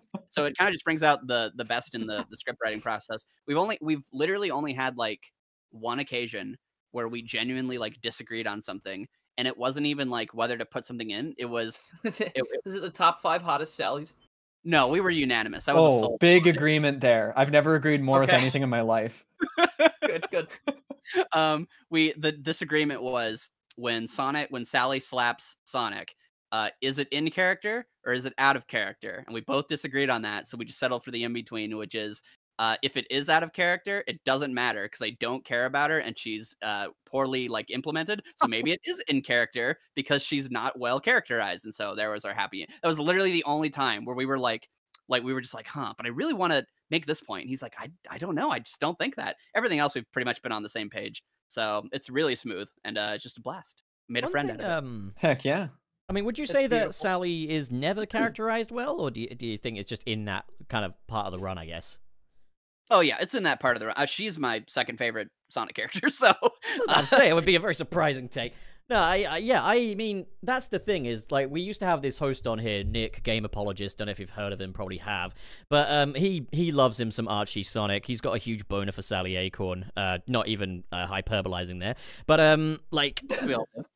yeah, something that he kind of brought up in his video about, like, why Sally matters is kind of like how Sally represents a healthy depiction of kind of like a relationship in a Sonic story, and how kind of that tender dynamic between her and Sonic is incredibly sincere. It's handled really well, and yeah, I agree with that. And also, yeah, when I was reading, like, you know, the pre-boot Flynn era, like kind of how they what do they do? They reconnect. I had recongeal in my head for a second there, but yeah, they reconnect. Yeah, well, yeah, it's in such a good spirited way, you know. Like I really like how that was handled, and it is kind of a shame that like post reboot they didn't really kind of, you know, acknowledge that they were together in the first place. But like at the same time, I understand they're working with mandates from Sega. Sonic can't get into relationships, this, that, and the other. But yeah, no, I really did enjoy Sally as a character. She is a non-presence for quite a lot of Archie, unfortunately, though. But like, yeah, that's what we mean when we say like by the time she slaps Sonic, it's like, well, who are you? You know, yeah, like they've well, and that's why we wanted to actually. I'm really proud of how this section came out. Is that the end of the video of the 9-hour video kind of reveals that this was actually more or less, at least that last section was more or less a Sally video all along, because she is the kind of breaking point of when the comic gets like really bad. But then what we kind of end on is that Sally isn't a story about like oh, now she realizes how to be a good girlfriend to Sonic. Her whole story is actually about her pulling herself out of the mud that all the writers previously had put her through. And by the end, when she's standing next to Sonic, it isn't that like, oh man, she finally earned Sonic's friendship. It's that she goes, you know what? I am tired of living like this. I am going to be competent and like good natured and do what I want to do for me. And so she cuts her hair and she does all that stuff. And that, obviously she's rekindled some stuff with Sonic and all those things. But that is why Sally becomes such a great character, because her self-embetterment, her desire to basically forgive herself is all towards that. It is for her to be happy with herself. And we're going to make a video about her, but there's just so much they explore with that I just think is just really wonderful. And they go places. I love with that her, conclusion. They go places with her romance that I'll talk a little bit about here, which is that by the time that she decides, because Flynn could have went the route of Sally, then we don't need to do any of that romance stuff. She's an independent woman, she's fine. But no, romance was always a part of Sally. That's a very integral part of her character. She loves Sonic, or she wants to have a romantic relationship while she is a leader and all these things. And so the comic, instead of making it about Sonic and Jeffrey St. John fighting for their affection of their prize and making them the focus, the whole story, whenever we actually do get more stuff with Sally Acorn, is that it is all entirely dependent on what does she want from a relationship, and we actually explore that. And by the end of it, when she decides to date Sonic again, it is not like, oh, she finally goes back to Sonic. It's that she now realizes, okay, I'm in a healthy place where I would like to be in a relationship with the person I love. And it's really strong, and it culminates in one of the most like emotional moments in the entire story. It's like a Disney moment where literally, like, I won't spoil anything, but literally the idea of Sonic and Sally loving each other saves all of time and space. That's all I'll say. And that's like, it's so grand and so like epic and stuff. And it's just a story that I want people to hear about. And so that's always been the point of making these videos, is I wanted to talk about the Flynn era, but I said, how am I going to explain any of this to anyone? Well, LowArt's crazy enough to do it. Let's talk about all of it. And then now we're at the point where we're making these individual character videos, because now you know what the context is. So yeah, it's just it's a wonderful comic. I really love it. It also kind of takes me back to when I was on a journey to California with Nick. We were having a little chat in the car, because it's something that like Nick can be a little torn up about, is the fact that the freedom fighters don't get any acknowledgement or anything in any kind of modern Sonic media now. Any media that comes out post Archie. And I kind of remember saying, like, Is there an obligation for them to recognize those characters, though, given that Sonic is ultimately the property of the Japanese Sonic team and stuff like that? Is there an obligation for them to fold in that Western media? Or even if there's an obligation, how much does it really matter? And I remember thinking at the time, my thought process was, like, Antoine de Coulette. My only knowledge of this guy was really, at that time, from the Sad AM series, and my first thought whenever I saw Anton de Coulette was, why the fuck is there a French hamster in this Sonic show? And I kind of thought the same about a lot of, like, that Western Sonic media. I never liked Knothole. I was like, this is not where... Sonic would not live in a woodland with critters and elves and shit. The dude would live by the seaside or some shit. He'd live in fucking lush Cali. But, like... He hates the water, though. He hates water, but he likes being by it, you know? Like, You can like the beach and not It's want like to my cat, dude. I think, like, Station Square. Station Square, hanging out by the pool with a bunch of anime polygonal babes. That's kind of my Sonic. But it was one of those things where, when I was reading, like, issue 160 onwards, we had, like, the bit where, like, Robotnik destroys kind of the original Knothole, and Nicole creates, like, a digitized version of it, and I got to know more about, like, Elias and the monarchy, and how they're not a piece of shit monarchy like real monarchies. They're actually, like, a decent family of people and stuff. And then there was the issue where Anton and Bunny got married, and I was like, oh man, they've... Antoine, you've come such a long way. I still find it really hilarious how you're written with a French accent in these pages, but, like, you've come so far, buddy. And I really liked Bunny as well in this, and I was like, shit, man, these characters matter. They do matter. Like, even if Sega of Japan do not have an obligation to include them, they should. Like, I'm not saying they must, but they should. Because these characters, to generations of people in different territories, that is what defines Sonic for people. And with the assertion that this never happened, that these characters can never get any recognition, be it in the games or be it in the merchandise, they can't even have, like, a little side story in the comics or anything like that. Like, that's just rough. That's just really rough, because you're effectively denying people the Sonic that they grew up with. Sega are so utterly fixated on the idea that Sonic was everyone's childhood. It's why, you know, so much of the merchandising, so much of the branding now leads into, like, the classic end of the brand. Is like, it's a nostalgic thing. But Sonic is a nostalgic thing for people in so many more ways. For some people, it's the freedom fighters that are nostalgic. And while I don't think, like, the games or the main universe necessarily needs to incorporate them, be cool if they did, but I don't think they have to. You could at least have, like, a t-shirt or something, or a poster, or a jigsaw puzzle. At the very least. For me, it's one of those. I gotta say, though, like, I have not... Sorry. No, you can go first. I really didn't know too much about the freedom fighters. I just knew that people were very invested in them, and I never really saw why. I was like, oh, they just seem like characters that you could replace with other characters, but, like, it's silly to say that, because, like, if I was looking at certain characters, like, from the main continuity, or from whatever, and they just replaced them out of nowhere, I'd be like, hey, man, I like those characters, and that's kind of when it, like, clicked. Like, when I was watching the video, I was like, okay, that's stupid of me. Like, that's my own hypocrite moment, like Pup was saying. I think to a certain extent, I think they're a lot cooler than I gave them credit for.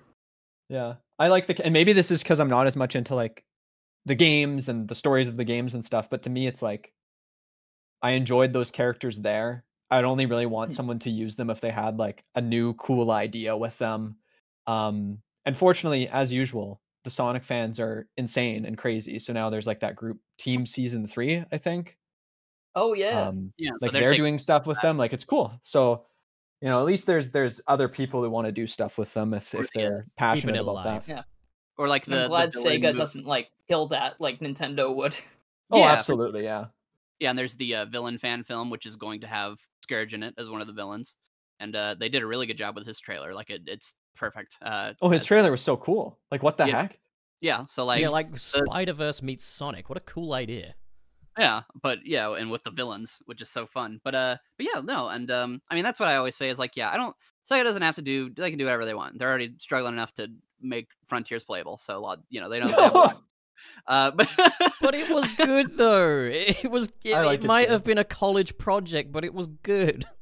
It is fun. I mean, I'm with you, Pup, where it's fun to play, but like you can see all the paper clips that used to hold it together. Yeah, no, that's completely fair. Yeah, but yeah, no, but like they can do whatever they want. Fans are always going to keep it in mind. But to me, like as mentioned, these characters were around for a very long time. They were around for 24 years. So like, well, yeah, because the comic got canceled in 2017. So like, Sally Acorn was relevant and like getting material up to when Frontier or Forces came out. So like think about that, So like these characters have been around and kicking and telling stories the entire time. So I think like there should be maybe something. I would want merchandise. I think that's just kind of the easy thing to do. They're never gonna probably be like the context in which the characters in Archie are good is because of like the stories that are around it. Like Sally, I wouldn't want to introduce her into the story to just be a leader, because that's not what I like about Sally. I don't like Sally just because she's a leader character. I like her because she's a story about a young woman trying to fix her life and forgive herself. That's what makes her a wonderful character. Or, you can't just throw in Scourge half, willy-nilly, because then you lose the soul of Scourge, which is that he's a Sonic recolor having an existential crisis. And what does that mean for him? And how does he devolve and ruin everything around him? So like, I wouldn't want them just tossed in kind of like LowArt said, but you can acknowledge them. You can show, you can make merchandise for them. But ultimately, the biggest thing I always just think of is I just want more people to know about them. And that's why we made these videos and why I'm really glad they've done so well, because now people like you are able to basically fall in love with these characters who've existed the whole time. And now you get to know them. You get to know what a Mina Mongoose is, or a Prince Elias, or, a Mammoth Mogul, or all these different characters. If the Sonic games were hot chick heaven, the comics are like, I mean, what's above heaven? The comics are like heaven's heaven. You got fucking, what's the name of that red echidna? That's all it is, right? Isn't that the point? That's the point, isn't it? It's just heaven. But yeah, huge Walmart. It's porn. Read it. Huge porn. I remember reading the fucking Scourge in jail issues and just thinking, he and Fiona share a cell. If he's missing a trick if he's not taking advantage of this situation. She loves him back. When I say taking advantage of the situation, I mean if he's not, gaining. He didn't mean anything horrible. I worded that horrendously. All right. That was I like the people in the chat here just putting statement. Lian Da too. Lian Da, yeah. Oh my God, Lian Da. We haven't talked about any of the Knuckles stuff. Okay, I want to ask you guys questions. Okay. I think I might have talked over your question. What do you think? Of Knuckles? Of just like the Knuckles lore. Dude, just how that was the part that I had. Like I didn't have trouble watching the video at that part, but I was like, I was having trouble understanding.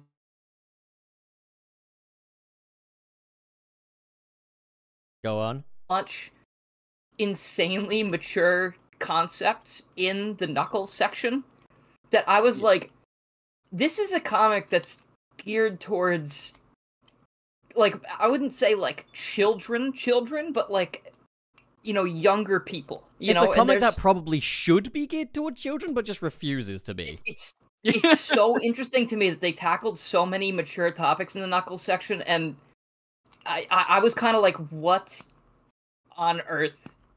Like, and the fact that like a lot of it, like you were talking about, Knuckles kind of gets sidelined as well in favor of talking about other characters and stuff. It's very interesting to me that he becomes so important when the comic itself was not really giving me the impression that they thought so. Like, it sort of like just pops up after a while. It's like, yes, you are literally Jesus. Like the Sonic equivalent of Jesus. And I was kind of blown away. Like, I don't really know if I want to read the Knuckles stuff. But I got a lecture for you for that, man. That's what the video is for. Yeah, that's why we also made a lecture on it, because it's just so much stuff. I think I should watch that. Well, my own thoughts. It's so interesting. On like that is Knuckles' girlfriend don't wear any pants. It's true. She doesn't need them. About time.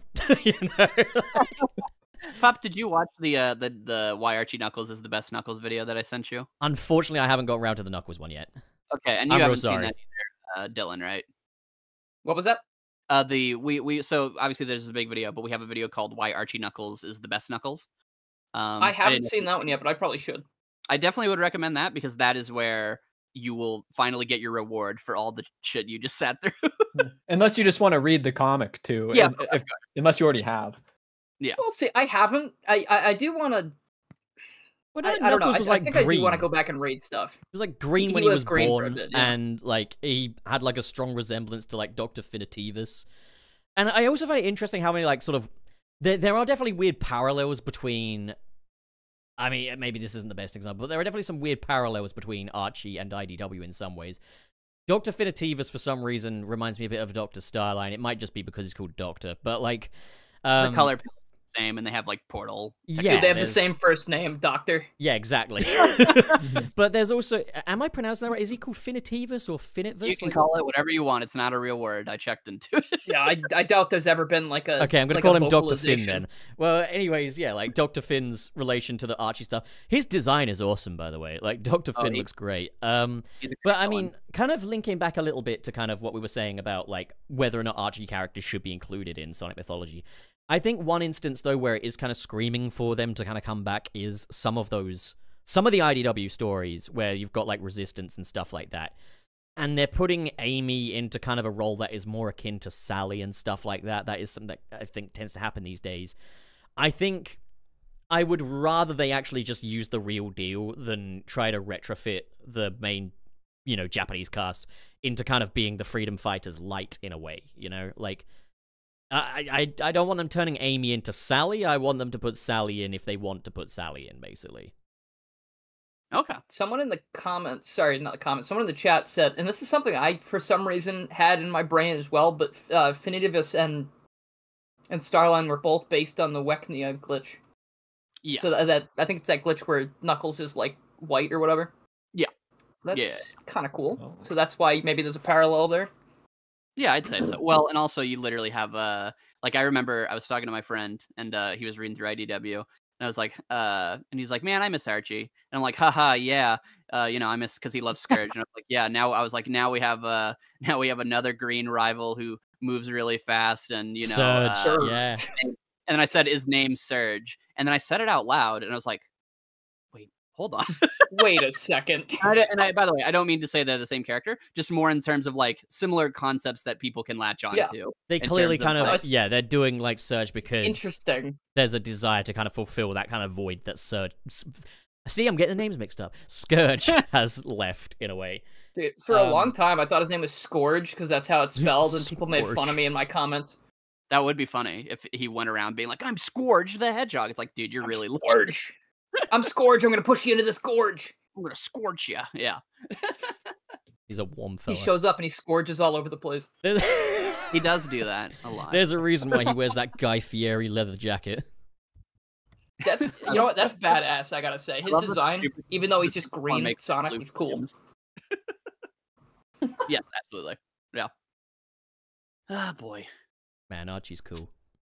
it is cool. I'm trying to think. Is there any other topics you wanted to cover specifically? Can we talk about some characterization? I do want to talk about Shadow, but first I Sure. want to talk about Sonic and why Okay. Archie Sonic is the best Sonic, because I think Archie Sonic very much appeals to the Western sensibilities when it comes to Sonic. It's something I've done a video myself on about, like, how the West and the East have both kind of informed the character of Sonic and how they've both taken things in different direction, where, like, Japanese Sonic, there's quite a bit of mystique to him. You don't really know that much about who he is, all things considered.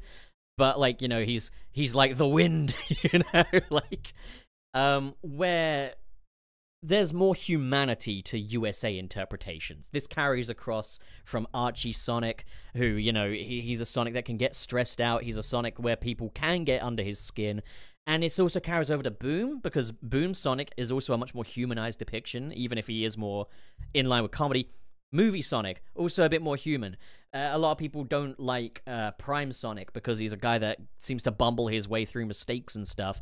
But again, that is a more inherently westernized take on Sonic. It just seems that American writers prefer a more humanized version of Sonic.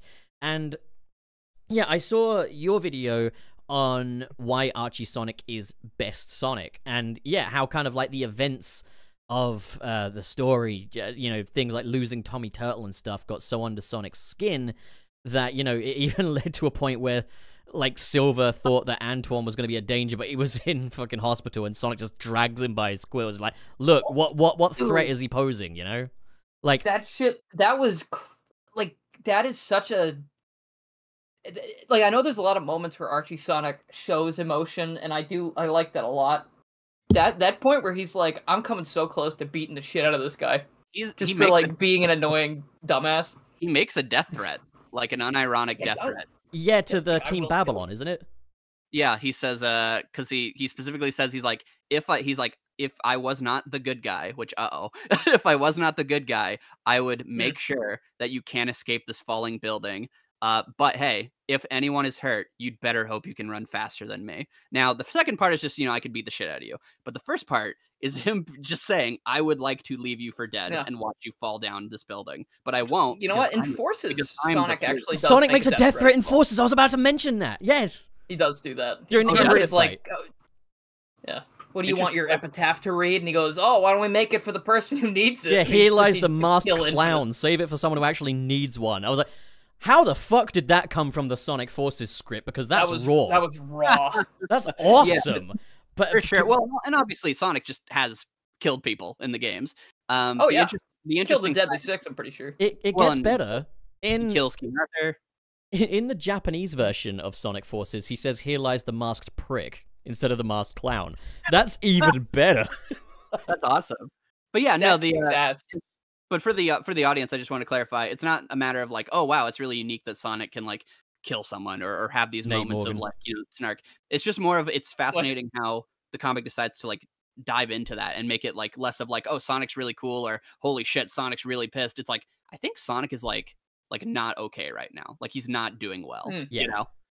And it paints it in a really it paints it in a very human way. It doesn't paint it in the sense of like a really like cool moment or like, oh, like that's kind of our edgy moment. It paints it in a way of like Sonic, do you need to like talk to someone? Like, are you all right? Yeah. See, I personally, I do prefer a more westernized Sonic. I personally think the two can go hand in hand. Of like Japanese Sonic, the mystique of it all, how he's kind of, you know, an uncompromising guy that always does the right thing. I kind of like to think that that's kind of Sonic's looking glass self, who he wants to be, versus who he actually is, who is someone who is still breakable. He has a breaking point, he has limits, he has his own mental health and stuff like that. But, you know, like, it's not always on the surface, and when it does come to the surface, you take seriously what he's going through, or you take seriously what he's up against, you know? Like, I love that about Archie Sonic. And it kind of made me... It's not something that comes easy, you know? Like, it's you see he's got to be pushed really far before something like that comes out of his mouth, and then that makes me not look at it and go, Blue Hedgehog kill guy. You know, like, I'm not, like, laughing about it. Whoa, it's Nate like, Morgan's dead. All right. Or, you know, he didn't care about that, but... he gives up for a second, like, when he, like, basically, like, disbands the Freedom Fighters, and he kind of has to be pulled out of it just by the fact that he still has friends fighting for him, because yeah, like I think he literally tells them, he's like, because Tails is like, hey, you know, things are pretty bad, what should we do? And Sonic's like, dude, pretty bad, we like lost. Eggman won. It's like, oh my gosh, you know. I love that kind of stuff so much though, because like the notion that Sonic would go through that and be completely unaffected by it, I understand that Sonic is meant to be a pretty unbreakable dude, but there comes a point where it's just like, are we even writing a character anymore? Or is this guy just... Like, I know static characters are a thing, but the clue's still in the word character, you know? Is he a static character, or is he a static thing? You know, like... Well, and usually what it comes down to is it's less about, like, you can't make a character like that work, or, like, can't work for long. It's just, I think they're writing stories where that character shouldn't be there, and or... like, not like you can't tell those stories, but more so they're not using other characters to explore what you would naturally want to explore. Instead, Sonic just is kind of there. But what we know from, the best of Sonic stories from the games like Black and White is that you can actually do that very aspirational hero that he is, where Sonic is a character you want to be like, and he changes the people around him. But the way you do that is you do it by kind of telling a story around him, and he's going to be consistent. But I feel like a lot of times the worst of those stories are when they spend too much time on it, like they dwell on it for too long, to where you're like, okay, Sonic, you're here right now. Can you please have any other emotion? Whereas Yeah. I think the best of those stories know to use Sonic sparingly, because the emotional range he is going to go for needs to be consistent, and it needs to be there to punctuate why it's important he's there. If anyone's ever read One Piece, this is what Luffy is. The creator has literally said he has to write scenarios where Luffy is out of the story, and sometimes you can really tell, and it's really funny. But he has to write story. He has to write a situation where Luffy is out of the story, because if Luffy just shows up, he will stop the story, because he is very to the point. He knows what he believes in, and he's very consistent. It's like how Sonic X also mitigates that by not actually having the show be about Sonic as such. Yeah.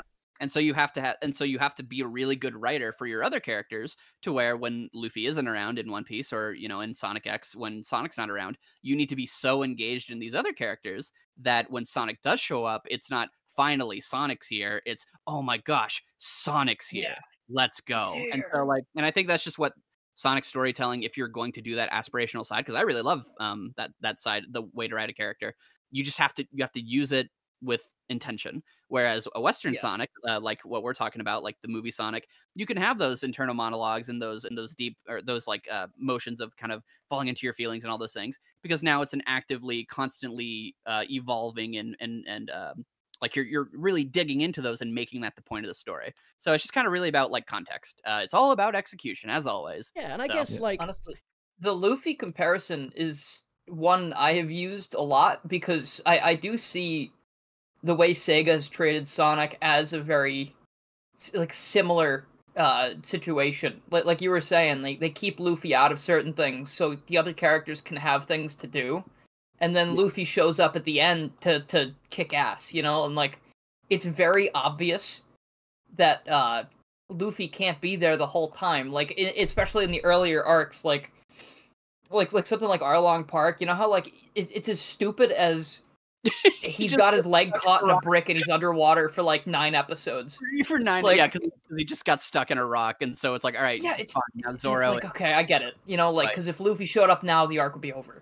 And Sonic's like that too. In Forces again, I hate bringing that up so many times, but in Forces, they bench Sonic immediately for 5 minutes so Eggman can take over the world. Because if he's not there, I guess everyone else just sucks. I hate what that says about the other characters.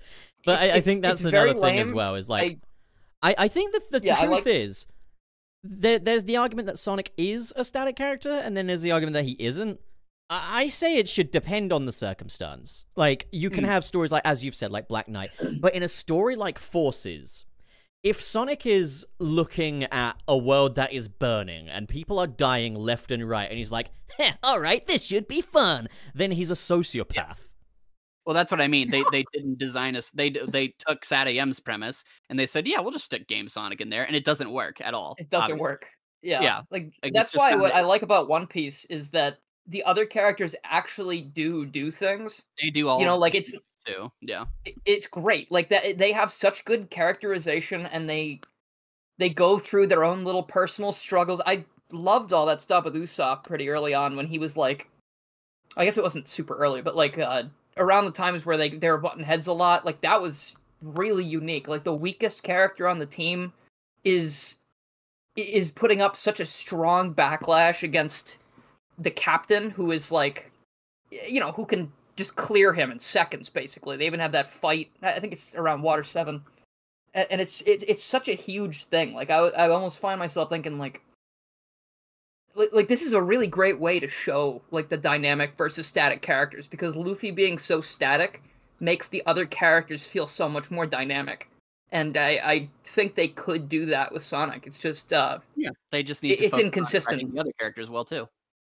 Yeah, exactly. They got to give them things to do and let them do those things. That's why Frontiers is very nice. Frontiers is kind of what I've been enjoying from One Piece, let's say. Frontiers makes me happy they give because the characters things to do. Frontiers makes me happy because they just treat the characters with a baseline level of respect as well. Again, it's an Ian Flynn thing, but also taking weaknesses of previous stories and turning them into strengths. Yeah. Like, you know, obviously what happened with Tails when Infinite was on the scene. You know, how we're not just going to brush that under the rug. We're going to acknowledge it. We're going to work on this, you know? I like that. Well, what were you gonna say, LowArt? Oh. I thought earlier you almost spoke. Oh, no, not too much. Not too much to say about Game Sonic right now. It's all cool, though. I was gonna say, or One Piece. Or One Piece. Yeah, not too much to say about One Piece. I mean, I've liked what I've read. I've never seen any One Piece media, so I'm kind of in the same boat. I don't even know what a Sonic is.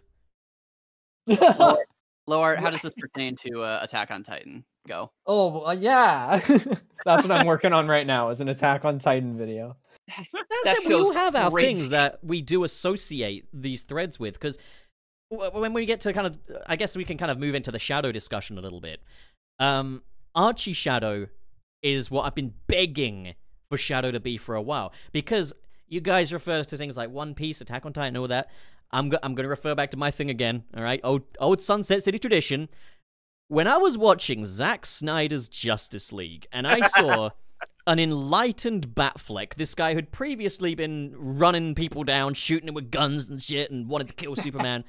When I saw this enlightened Batman that was all like, faith, Alfred, faith, I was like, see, this is what they should do with Shadow. This is who Shadow should be after he plummets into the earth, you know? An enlightened Shadow, one that I can kind of feel proud of, you know, for the journey he's been on, one that can be a bit more emotionally candid.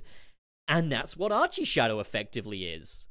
With, like, I mean, the big kind of what if is kind of like, what if Shadow never lost his memories, kind of, you know? And, like, you've got that bit where he gets to kind of actually speak to Maria Robotnik using that data drive thing, and the whole, like, sort of dynamics with Hope and stuff like that. And I really love this version of Shadow. This is what I've been wanting, man. Like, a Shadow that is actually finding a purpose within himself and trying to kind of actualize and kind of trying to open his own heart in a way, you know? Like, I get it. Yeah, I really like what they do with him. They make him very, because I feel like in all versions of like games and shows and stuff, he's like a very serious character.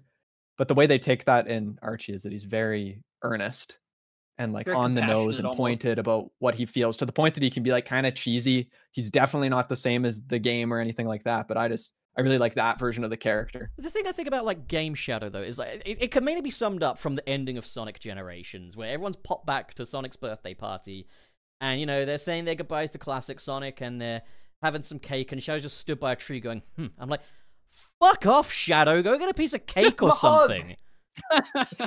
It would be so fun if he was still brooding, but he had a big piece of cake, and he went when he had like the cake in his mouth. Oh my god, we've come such a long way, though, because, like, Murder of Sonic the Hedgehog, when he's at Amy's party, he's like, here's a hot honey ticket, let's go to a concert together. Amy, you got a great story to tell, I hope it's chocolate cake, buddy, hell yeah. I'm like, that there is my boy, I'm proud of you, good going. Yeah, I like his characterization when he's... Even, it's kind of weird to say, but, like, I almost like his characterization a lot in, like, the Twitter takeovers. Yeah, the thing is, like, he's still so serious, but he's funny. Displaying a softer side to Shadow makes that harder side cooler. Yeah, because he knows when to have both of those sides.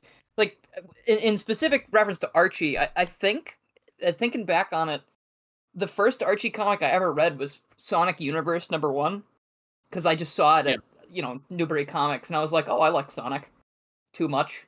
So let's read this. Oh, that brings me to another thing. It kicks ass because, like, Shadow's all about. First of all, he goes to the Soul Dimension, which is like that's cool. He gets but also, and he gets marooned by Marine. Yeah, and he gets marooned. But like, the fact that he's going after Gamma because they're both sort of in the same boat, like, and he can relate to Gamma, and then that paves the way for Omega becoming like a more friendly fella. Like, I just thought that was such a cool sounds idea. Awesome. It's so cool because like Omega, I think, shows up. He's still on, like, Eggman's robot destroys Gamma, but Gamma is able to, like, lifelink with him or something and, like, send in, like, it's sort of like Superior Spider-Man almost. Like, he shoots all his good memories into him before he dies, and then he's like, I'm a good guy now. The only thing of Sonic Universe that I really know anything about is Shard. Good Shadow. Like, Dylan, do you know He's about also Shard? great. Yeah, I do. He's Shard is so awesome. fucking cool. I love Shard. Oh yeah, I love all that stuff. That's going to be a big part of one of the later videos. I love what they do with him. It's like Metal Sonic with character development, and I'm all here for it. He's the original one. And they kind of do the have your cake and eat it too by having another Metal Sonic, and the fact that he kills him just makes me so sad. Yeah, no, it's Well, and, really like, cool what they do with him. Yeah, the real amazing thing that Flynn does with that is he not only gets to characterize because he is the original Metal Sonic. That's the one he fights in the CD adaptation. Yeah. And so like it's really cool that the first Metal Sonic gets redeemed. That's really cool. I love but the that thing, so much. Yeah, but the thing that is always kind of forgotten is because he fights this other Metal Sonic, and I think it's easy to look at that Metal Sonic and kind of look at him as like, okay, and like here's like, you know, this is obviously like who he used to be, and so you get the parallels, and you know that's kind of like the most basic connection. And then you don't really think about that Metal Sonic much as a character because he's the cold-hearted machine. But they do something so bad. Think of him as like a grumpy retail store manager, duty manager. Yeah, but what they do with that Metal Sonic is so fascinating and tragic, and I think it's literally like the second to last storyline in the whole comic, and it's so tragic, which is that they introduce this new Metal Sonic, and Eggman's like, okay, clearly I need to give this Metal Sonic some free will. I don't need to give him too much free will because then he turns into Shard. So I'm going to do this. He has a great idea. So I'm going to give you free will. You can remember every one of your fights throughout the entire comic. And you can also think on them, like you can make decisions because he uses like this gem or whatever, which also Shard has. So the gem represents like the soul in this instance. But he makes it to where if Metal Sonic has any thoughts that go against like working for Eggman basically and like doing like disobeying him directly, then he gets a quick reset. It like resets him and he's back to normal and he does what he's told. And so and they show this where he's like, I want to fight Sonic. And then he resets and he's like, okay, understood. So Eggman has given him a soul, but he's given him no reason to be able to act on it or no ability to act on it. But he's given him a mind to think about it. So he fights Shard and Shard tells him, he's like, you don't have to like fight me. You can be your own person. You can be like me. And all the way back to Shadow the Hedgehog, this like, Shadow's thing of him trying to like save Metal Sonic. He has those memories and he remembers when Shadow told him the same thing when he was a previous model. He's like, your only existence is for destruction. And this is a Metal Sonic who's died over and over and over again. So he has all these memories. And so he thinks of that memory of Shadow and he just says only, and he puts his hand down and he doesn't reset. Instead, he says, no, I have to destroy you. And Shard feels for him because he's like, oh my gosh, even if you wanted to fight back, you are so afraid to, you can't do it. And so I have to destroy you because you'll destroy them and he takes out himself. So it's literally a story of not only just fighting an evil Metal Sonic, but it's a Metal Sonic who is also been given the ability to have a soul, and he has to lose that to this Metal Sonic who has found a purpose, and he also loses his life. So these two Metal Sonics are basically in this clash where neither of them are able to have a happy ending. And it's awesome. It's tragic. And by the end of it, because they destroyed the gem, they both lose their soul. Shard basically dies, it seems, and that Metal Sonic loses its shard. Now he has all the memories of fighting, but he doesn't have that soul anymore. And now he is the final perfected Metal Sonic who has basically destroyed the idea of a Metal Sonic having a soul. And that's the last we ever see of him. And so that is Metal Sonic. And it's just this wonderful journey that was never planned. And now the whole series, you can track the evolution of a Metal Sonic, and the answer it comes to is Metal Sonic is not destined to have a soul. He is not allowed. That is like It's so sad. like Batman the animated The series comics levels of messed up. tragic. That's like, oh god, that makes me just Read I the feel like I need comic. to go eat people. something. It's just good. I need to go fill the void in my heart now with like pizza. No, it's such a good story. I do agree that it's kind of too soon, but like it is such a good story. Man. Yeah. Oh yeah, I love. Also, all the, he was gonna all the fall Archie in stuff, love. even where it ends. He was gonna Oh, fall with in love Nicole, with right? Nicole. Yeah. Yeah. Excellent. So good. God. Why? But yeah, I mean, I need to make a PowerPoint about Shard now. Except it'll be really respectful. We need another Duke Archie comes episode. back. If only there was some kind of guest that wants to talk about Archie at some point.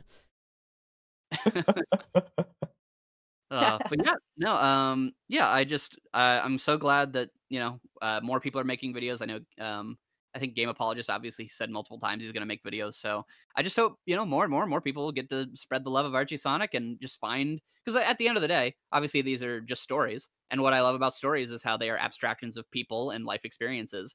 And I just think whether it's a tragedy or a happy story or whatever, the Archie Sonic comic has people worth caring about, has characters worth caring about. A good, and a lot of them have been forgotten. A good chunk of my Archie knowledge actually comes from editing videos for Game Apologist. Like, whenever I do his, like, Sonic speed reading ones, I actually have to read the comic to understand what the fuck he's talking about to edit the video. Yeah. And I'm like, ooh, like, whenever I do. Intriguing. Yeah, man, Archie Sonic is cool. Well, shall we... Are we quite happy with the discussion? I'm good. I've had a great time. Anything you boys want to add before we go into Super Chats? No, I think I'm all good. But yeah, and thanks for having me on. I mean, it's been a really good time. Of course. Yeah, no, honestly, the pleasure's all mine. I've loved chatting with you guys. Well, no, I've had an excellent time, and I had one of the biggest laughs this week. So thank you. That's what it's all about. That is. I'm really glad for that. That was for something I put together in like probably not even 6 minutes. Like I just Googled Nate Morgan and like was scrambling. Like genuinely, I'm so happy. That is my favorite of the PowerPoint party episodes. Sometimes inspiration strikes and you don't need time. You just need the drive. You need the emotion. Right. I need to go look back at that. That's got to be like a clip or something. That was so fun. I was crying. I was actually crying. I don't know how well I picked up the continuous explosion. It kept going like a lot. I didn't even notice there was a continuous explosion.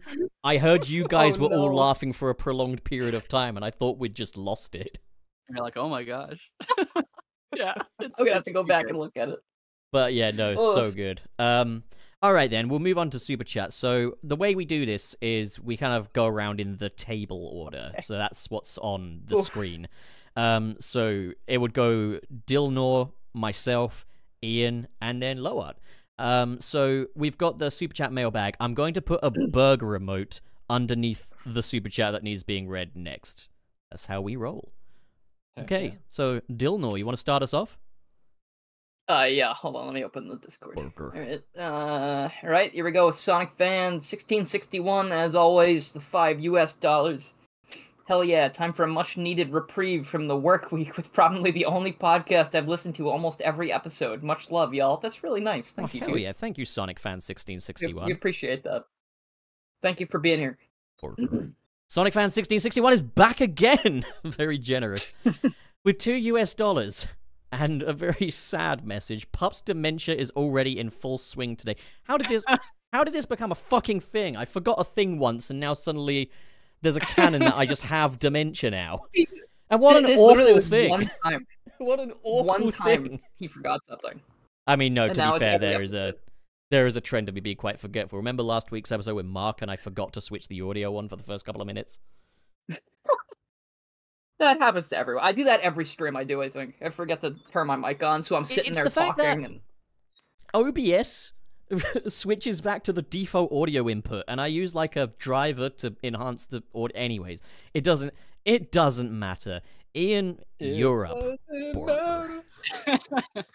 TJ Nightwolf with $50. Thank you so much. Jesus. Archie Sonic is best Sonic.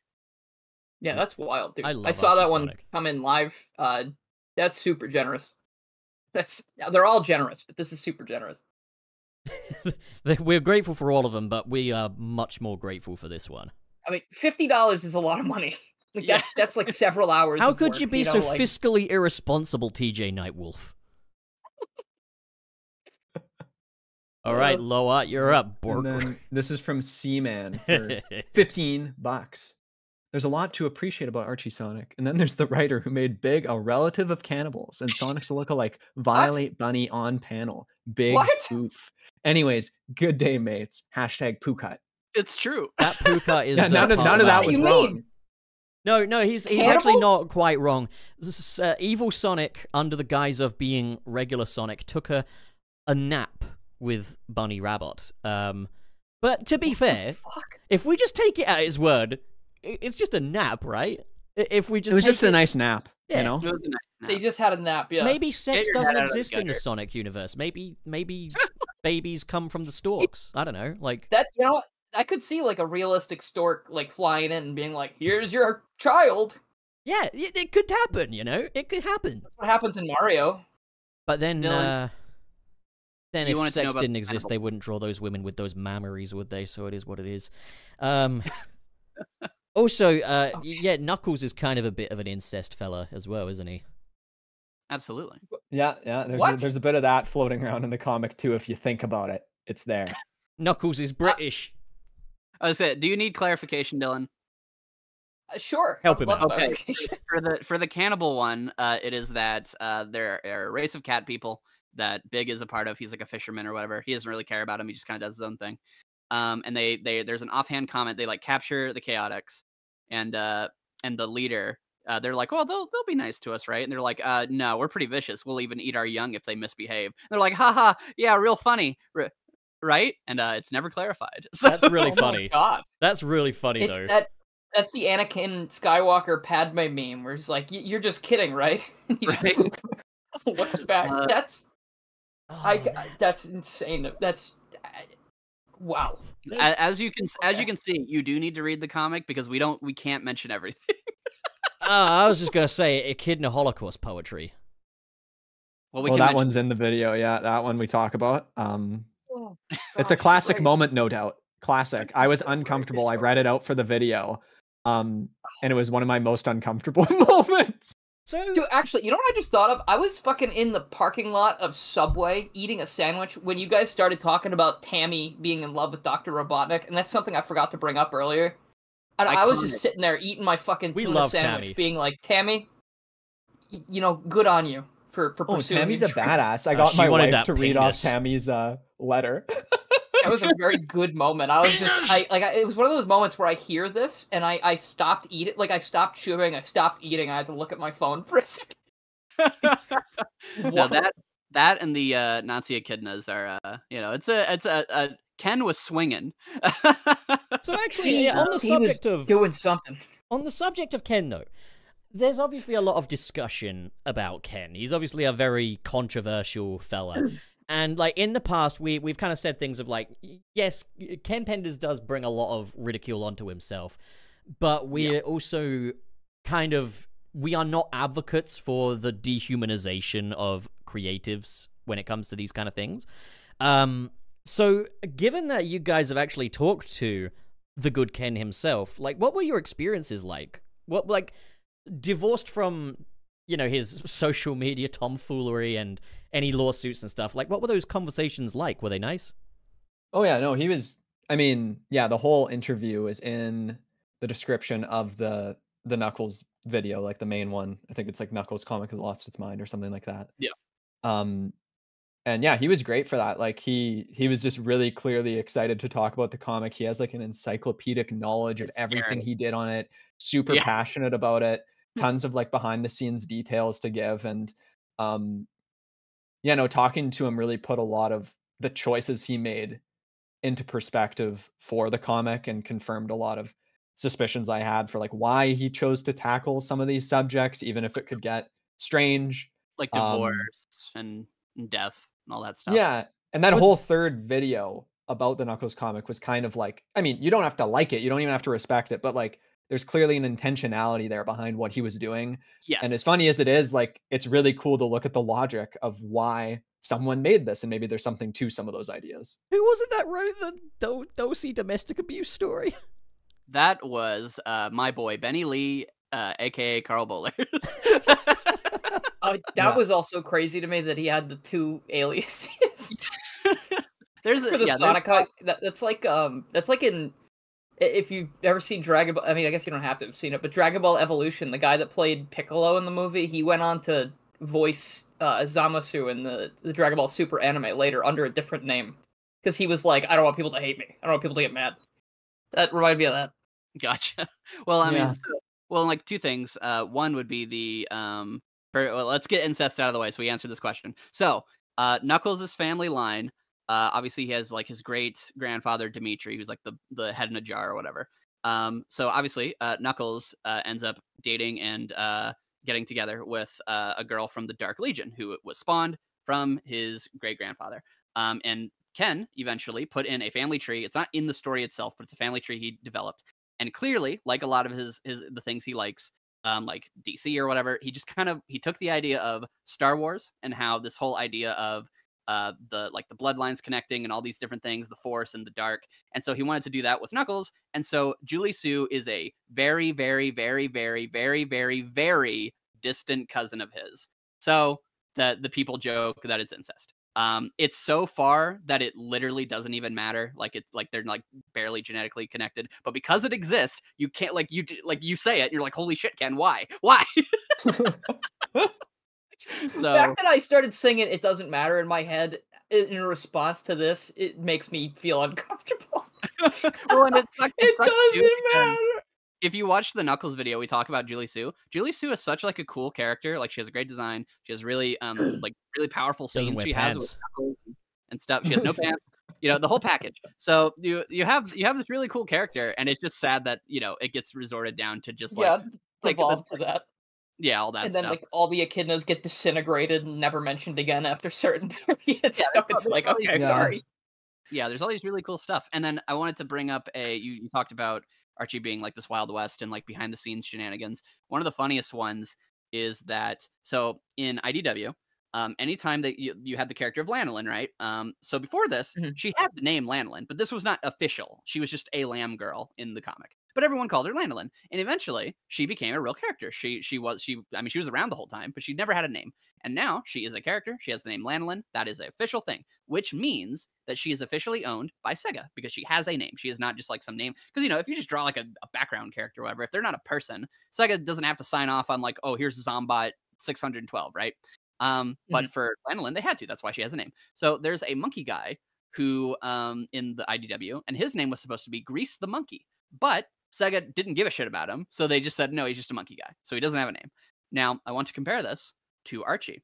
Archie, ostensibly, needed to do the same thing. They needed to sign off on every single character, your Sleuth Doggy Dogs, your Sir Kix-a-Lot, your Evil Sonics, all these different things. You have to, your Betty Butterflies, you have to sign off on this. So Archie decided, fuck that, who wants to do that? And that's why we have all those characters, because Sega and Archie just decided not to do that. So that's awesome. So that is why lawlessness. The lawlessness of Archie. Like again, when people talk about Archie and how messed up and weird it is genuinely as weird and messed up as you think it is.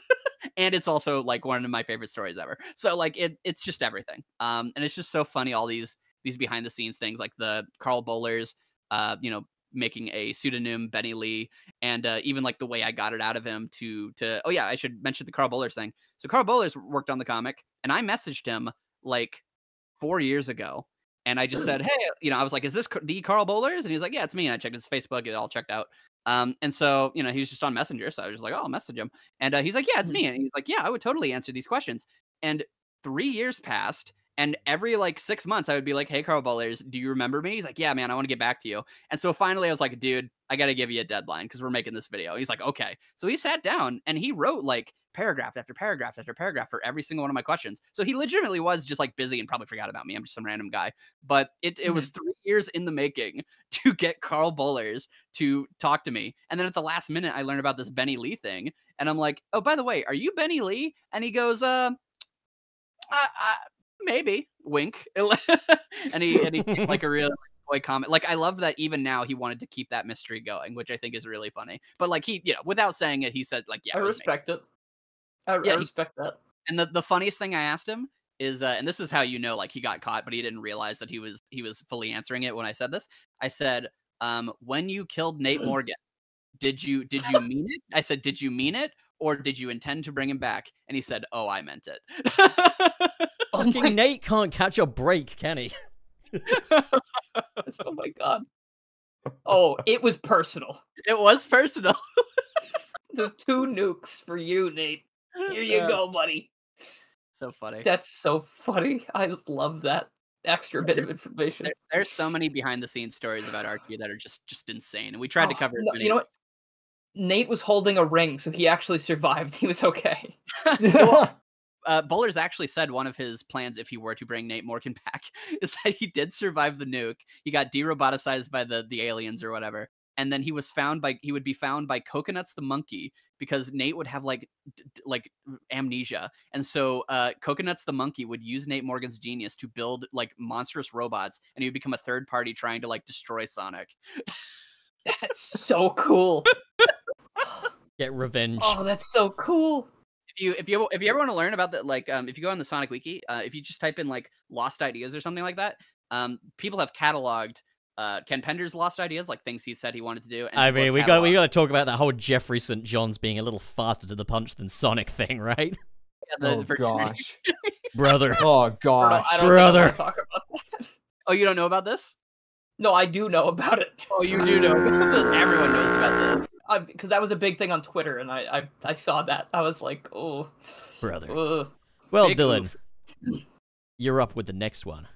Work. Sorry, yeah, that was. I appreciate all that. That was like, That was awesome. there's Oh, my so apologies. much. Yeah. No, that was good. No, That's what don't this podcast apologize. is We all love about. that kind of stuff.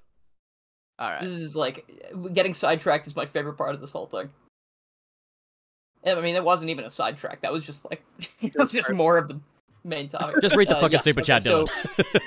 Sorry. Okay, so next up with Yazoi, 5 Canadian dollars. Mainly for LowArt and Ian Waffles. Are you guys familiar with the channel Sonic Speed and their podcast about the Archie Sonic Digest? Shout out to them. LowArt. I don't think I've seen any of their stuff, but that sounds cool. You know, I like people talking about the comic. The comic's cool. Maybe I'll have to check it out. LowArt's a fraud. I've seen it. They're cool. They've been doing this for even longer than we have.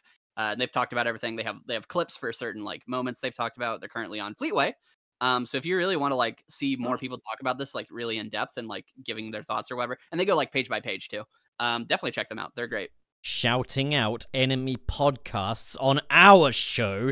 That's it, Yazoi. You're going down. They gave us $5 though. Yes. Well, Yeah, but they're Canadian. now you they're have to fairly- give us 5 more. My sad monopoly money, my country's sad monopoly money. Borger. And it's my turn. I've got Zanderoni with $10. It's amazing to see LowArt and Ian Waffles on this show. The Knuckles PowerPoint enlightened me. Amazing work, you guys. Thank Yeah, you. well, thanks. Enlighten us Thank you. all. Hell yeah. I need to see it for myself so I can be enlightened. Oh gosh, it's something interesting to say the least. So I'm going to take this next one, and I'm just going to say, Mike1911, thank you so much for the $4.99. I have acknowledged your super chat in the chat just now, so yeah, got an answer to that one. All right, Ian, you're up. Borger. All right. So it's wait, you Sorry, Michael? the last. Oh, one. sorry, yeah, Oh, yeah, the last one in the chat. Sorry, I Mr. was like, Terry oh, Chaos. oh, okay. Sorry, you get one of the fun ones. Mr. Terry Chaos, $2. No sex? What about pregnant Sonic? Well, hold on. You're missing pregnant Tails. There's nothing from, wrong with pregnant Sonic. Oh, I think I want to put a ring on Happens it. too, like, I don't know. He's a hero and a mother. Nate will glow like no one other. I mean, Sonic has had children in the comics. Like it's in the 25 years later thing. That's actually one I read as well because I don't know why. I just found the comic. And as if the universe found a little balance for us, LowArt's got That was another one to interesting. read. Oh, Borger. heck yeah. From Twilord, $5. Archie Sonic lore somehow managed to be as crazy as the actual game lore would choose to be ahead of time. Daddy Doom as an Archie OC would fit. There we go. Daddy Doom. And as if the universe were playing one cruel practical joke on us, we are no longer perfectly balanced. Dylan, we need Sonic 3 more is- super chats, guys. Restore the It's balance. $2. Borger. Shout out to Bumblecast, a rival podcast. That is a good one. Oh, How Twilord dare again. you? Twilord back. Let's go. Okay, so I'm now up with Twilord, and we're now receiving these faster than I can log them, so that's interesting. Borger. Okay, so Twilord sends €5. Would be surprised if Black Doom in Shadow Generations pulls an Adam? Or would you be surprised, sorry, if Black Doom in Shadow Generations pulls an Adam? I don't remember who Adam is. I'm sorry. Adam's the guy who kills Tommy Turtle. He gets possessed. Yeah, or just whatever. a evil Oh. guy. He kind of ties all the Bad guy. past lore together to I was thinking of try to Eve. make sense of all He's this also stuff. Robotnik's son, sort of. Yes. Yeah. He's his. He was not Oh. planned, as he said. Oh, That's in the comic. Robotnik. Wow. What, he's been Extensive getting up to use of some the stuff. Yeah, indeed. Oh, I mean, would I be surprised? Like, I don't know. Like, if we're talking about like a master manipulator situation, or maybe like getting atomized or whatever to like have Shadow grow or whatever. I have no clue what they're doing with Shadow and Shadow Generations. It'll be really fascinating to see. Mm-hmm. I'm super It's hyped gonna for be that. great. I'm looking forward to it. I'm hyped for him to look cool, you know? Yeah, no, I Alright. really hope that's good. Sonic Generations is like one of the games. I love that game. It's so great. I'm about to play it again tomorrow. I'm super excited. Nice. Ian. Yeah, I've been playing through it. You've got one. You're up. Sonic fan. No message. Sonic fan 1661. Here's $1. I added the here's. Oh shit, there were 3 more. Look. Oh, beautiful timing, Whale Fox Johnson. LowArt, you're up. Yeah, from Whale Fox Johnson for $5. Quick dive. Do you think the movies would have an evolution as Archie and the games? Would you want to see that? So I guess like as much of an evolution kind of thing. I mean, it'd be cool. I haven't seen any of the movies. I'm a fraud, as Ian said. It'd be good for longevity. You know, if they kept sort of. You honestly wait till the 3rd one comes out and you can just binge them. I think that'd be fun. Yeah, that's what I'm thinking. Is I'll just watch them then, see what they're about. It might be fun. No! They're fun. They're fun. We're no I longer think the first perfectly one's- balanced. The first one is okay. The first one, I think a lot of people have said it's like a movie with Sonic in it, but the second one feels a lot more like a Sonic movie. Yeah, and nice. I'm inclined to agree. Yeah, I think the first one thrives just on the fact that it's a solid family film, more so than anything else. Like, because I think everything there is good. It's just, yeah, like, if you're hoping for, like, extensive, like, Sonic-y Sonic stuff, like, yeah, no, it's a movie that has Sonic in it. It's still his movie, but, like, yeah. I think what's great about them is just that, you know, I think those movies are the first time I felt like the kind of like the older brother effect for like the next generation, where I'm like, man, I'm so happy that just like kids will be able to grow up thinking Knuckles is cool again, or like imagine you're a kid who sees like Super Sonic in theater, and like again you have no context for like Dragon Ball Z or you know the fucking world or anime or anything. So like that's your first experience with that. I just think like the Sonic movies, they're just cute for me. But like I think like for what they're doing for just like a new generation of Sonic fans, they're just like wonderful, great things that they exist. I'm so happy that people get one of my favorite little moments was I was watching the first Sonic movie in theaters with a bunch of my friends, and at the end of the movie, okay, actually, Laura, do you care about Oh no, I don't care whatsoever. You can say whatever. Sorry, I was about to be like, oh, don't want to spoil Tails being in the movie. But, you know, no, that's okay. Sonic this time nukes Nate Morgan and others. Sonic movie 3, please. But Yeah, Tails fuck jumps Maria. out of the big ring and he's like, I'm here. I'm Tails the Fox. And then some little kid somewhere in the theater just went, oh, Tails! And I was like, oh, like, I felt like the Grinch with his heart growing 3 times that day. Like, That's awesome. I like. I was just like, Sonic. this is nice. I'm glad that happened. But that's all I have to say about that. All right, Absolutely. Dilnor fucking Sonic fan 1661 has fucking ruined it. So Borger. I said thanks in the chat. That Thank you doesn't for that. count. I appreciate the one. Thank you for the $1, Sonic fan. I am Appreciate also obligated to refer to you as a yogurt male because you want to give and not be heard. So there we go. Thank you, yogurt male. What? I'm assuming you're a Why male, would you do actually, that? now that I think about it. I don't know anymore. I'm sorry if I've just made a colossal mistake. I just like how you say yogurt. I'm British. If innit? it's a mistake, you can just blame the dementia. oh yeah. Hey. Hey, welcome to the podcast, everybody. This is we're starting. All out right, strong. Skylord. If you want to say 3 more, I ain't gonna say no. Now we sit here twiddling Okay, our thumbs alright. and waiting for money.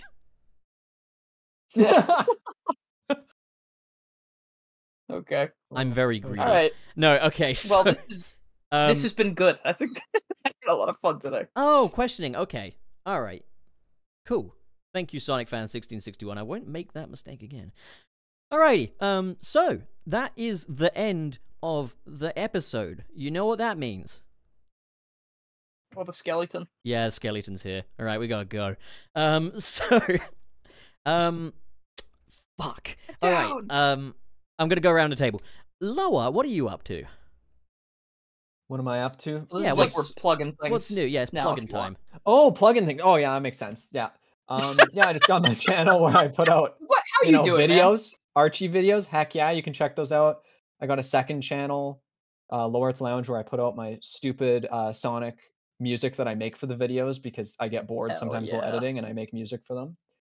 Hell yeah, brother. That's mainly what I do. So yeah, if you want to check those things out, that would be cool. Hell yeah. Before we go on to Ian, we've got Twilord with €2. Black Doom is love. Thank you. True. Wait, yeah, okay, so that's correct. I'm supposed to read that. Okay, cool. All right. Ian, what are you up to?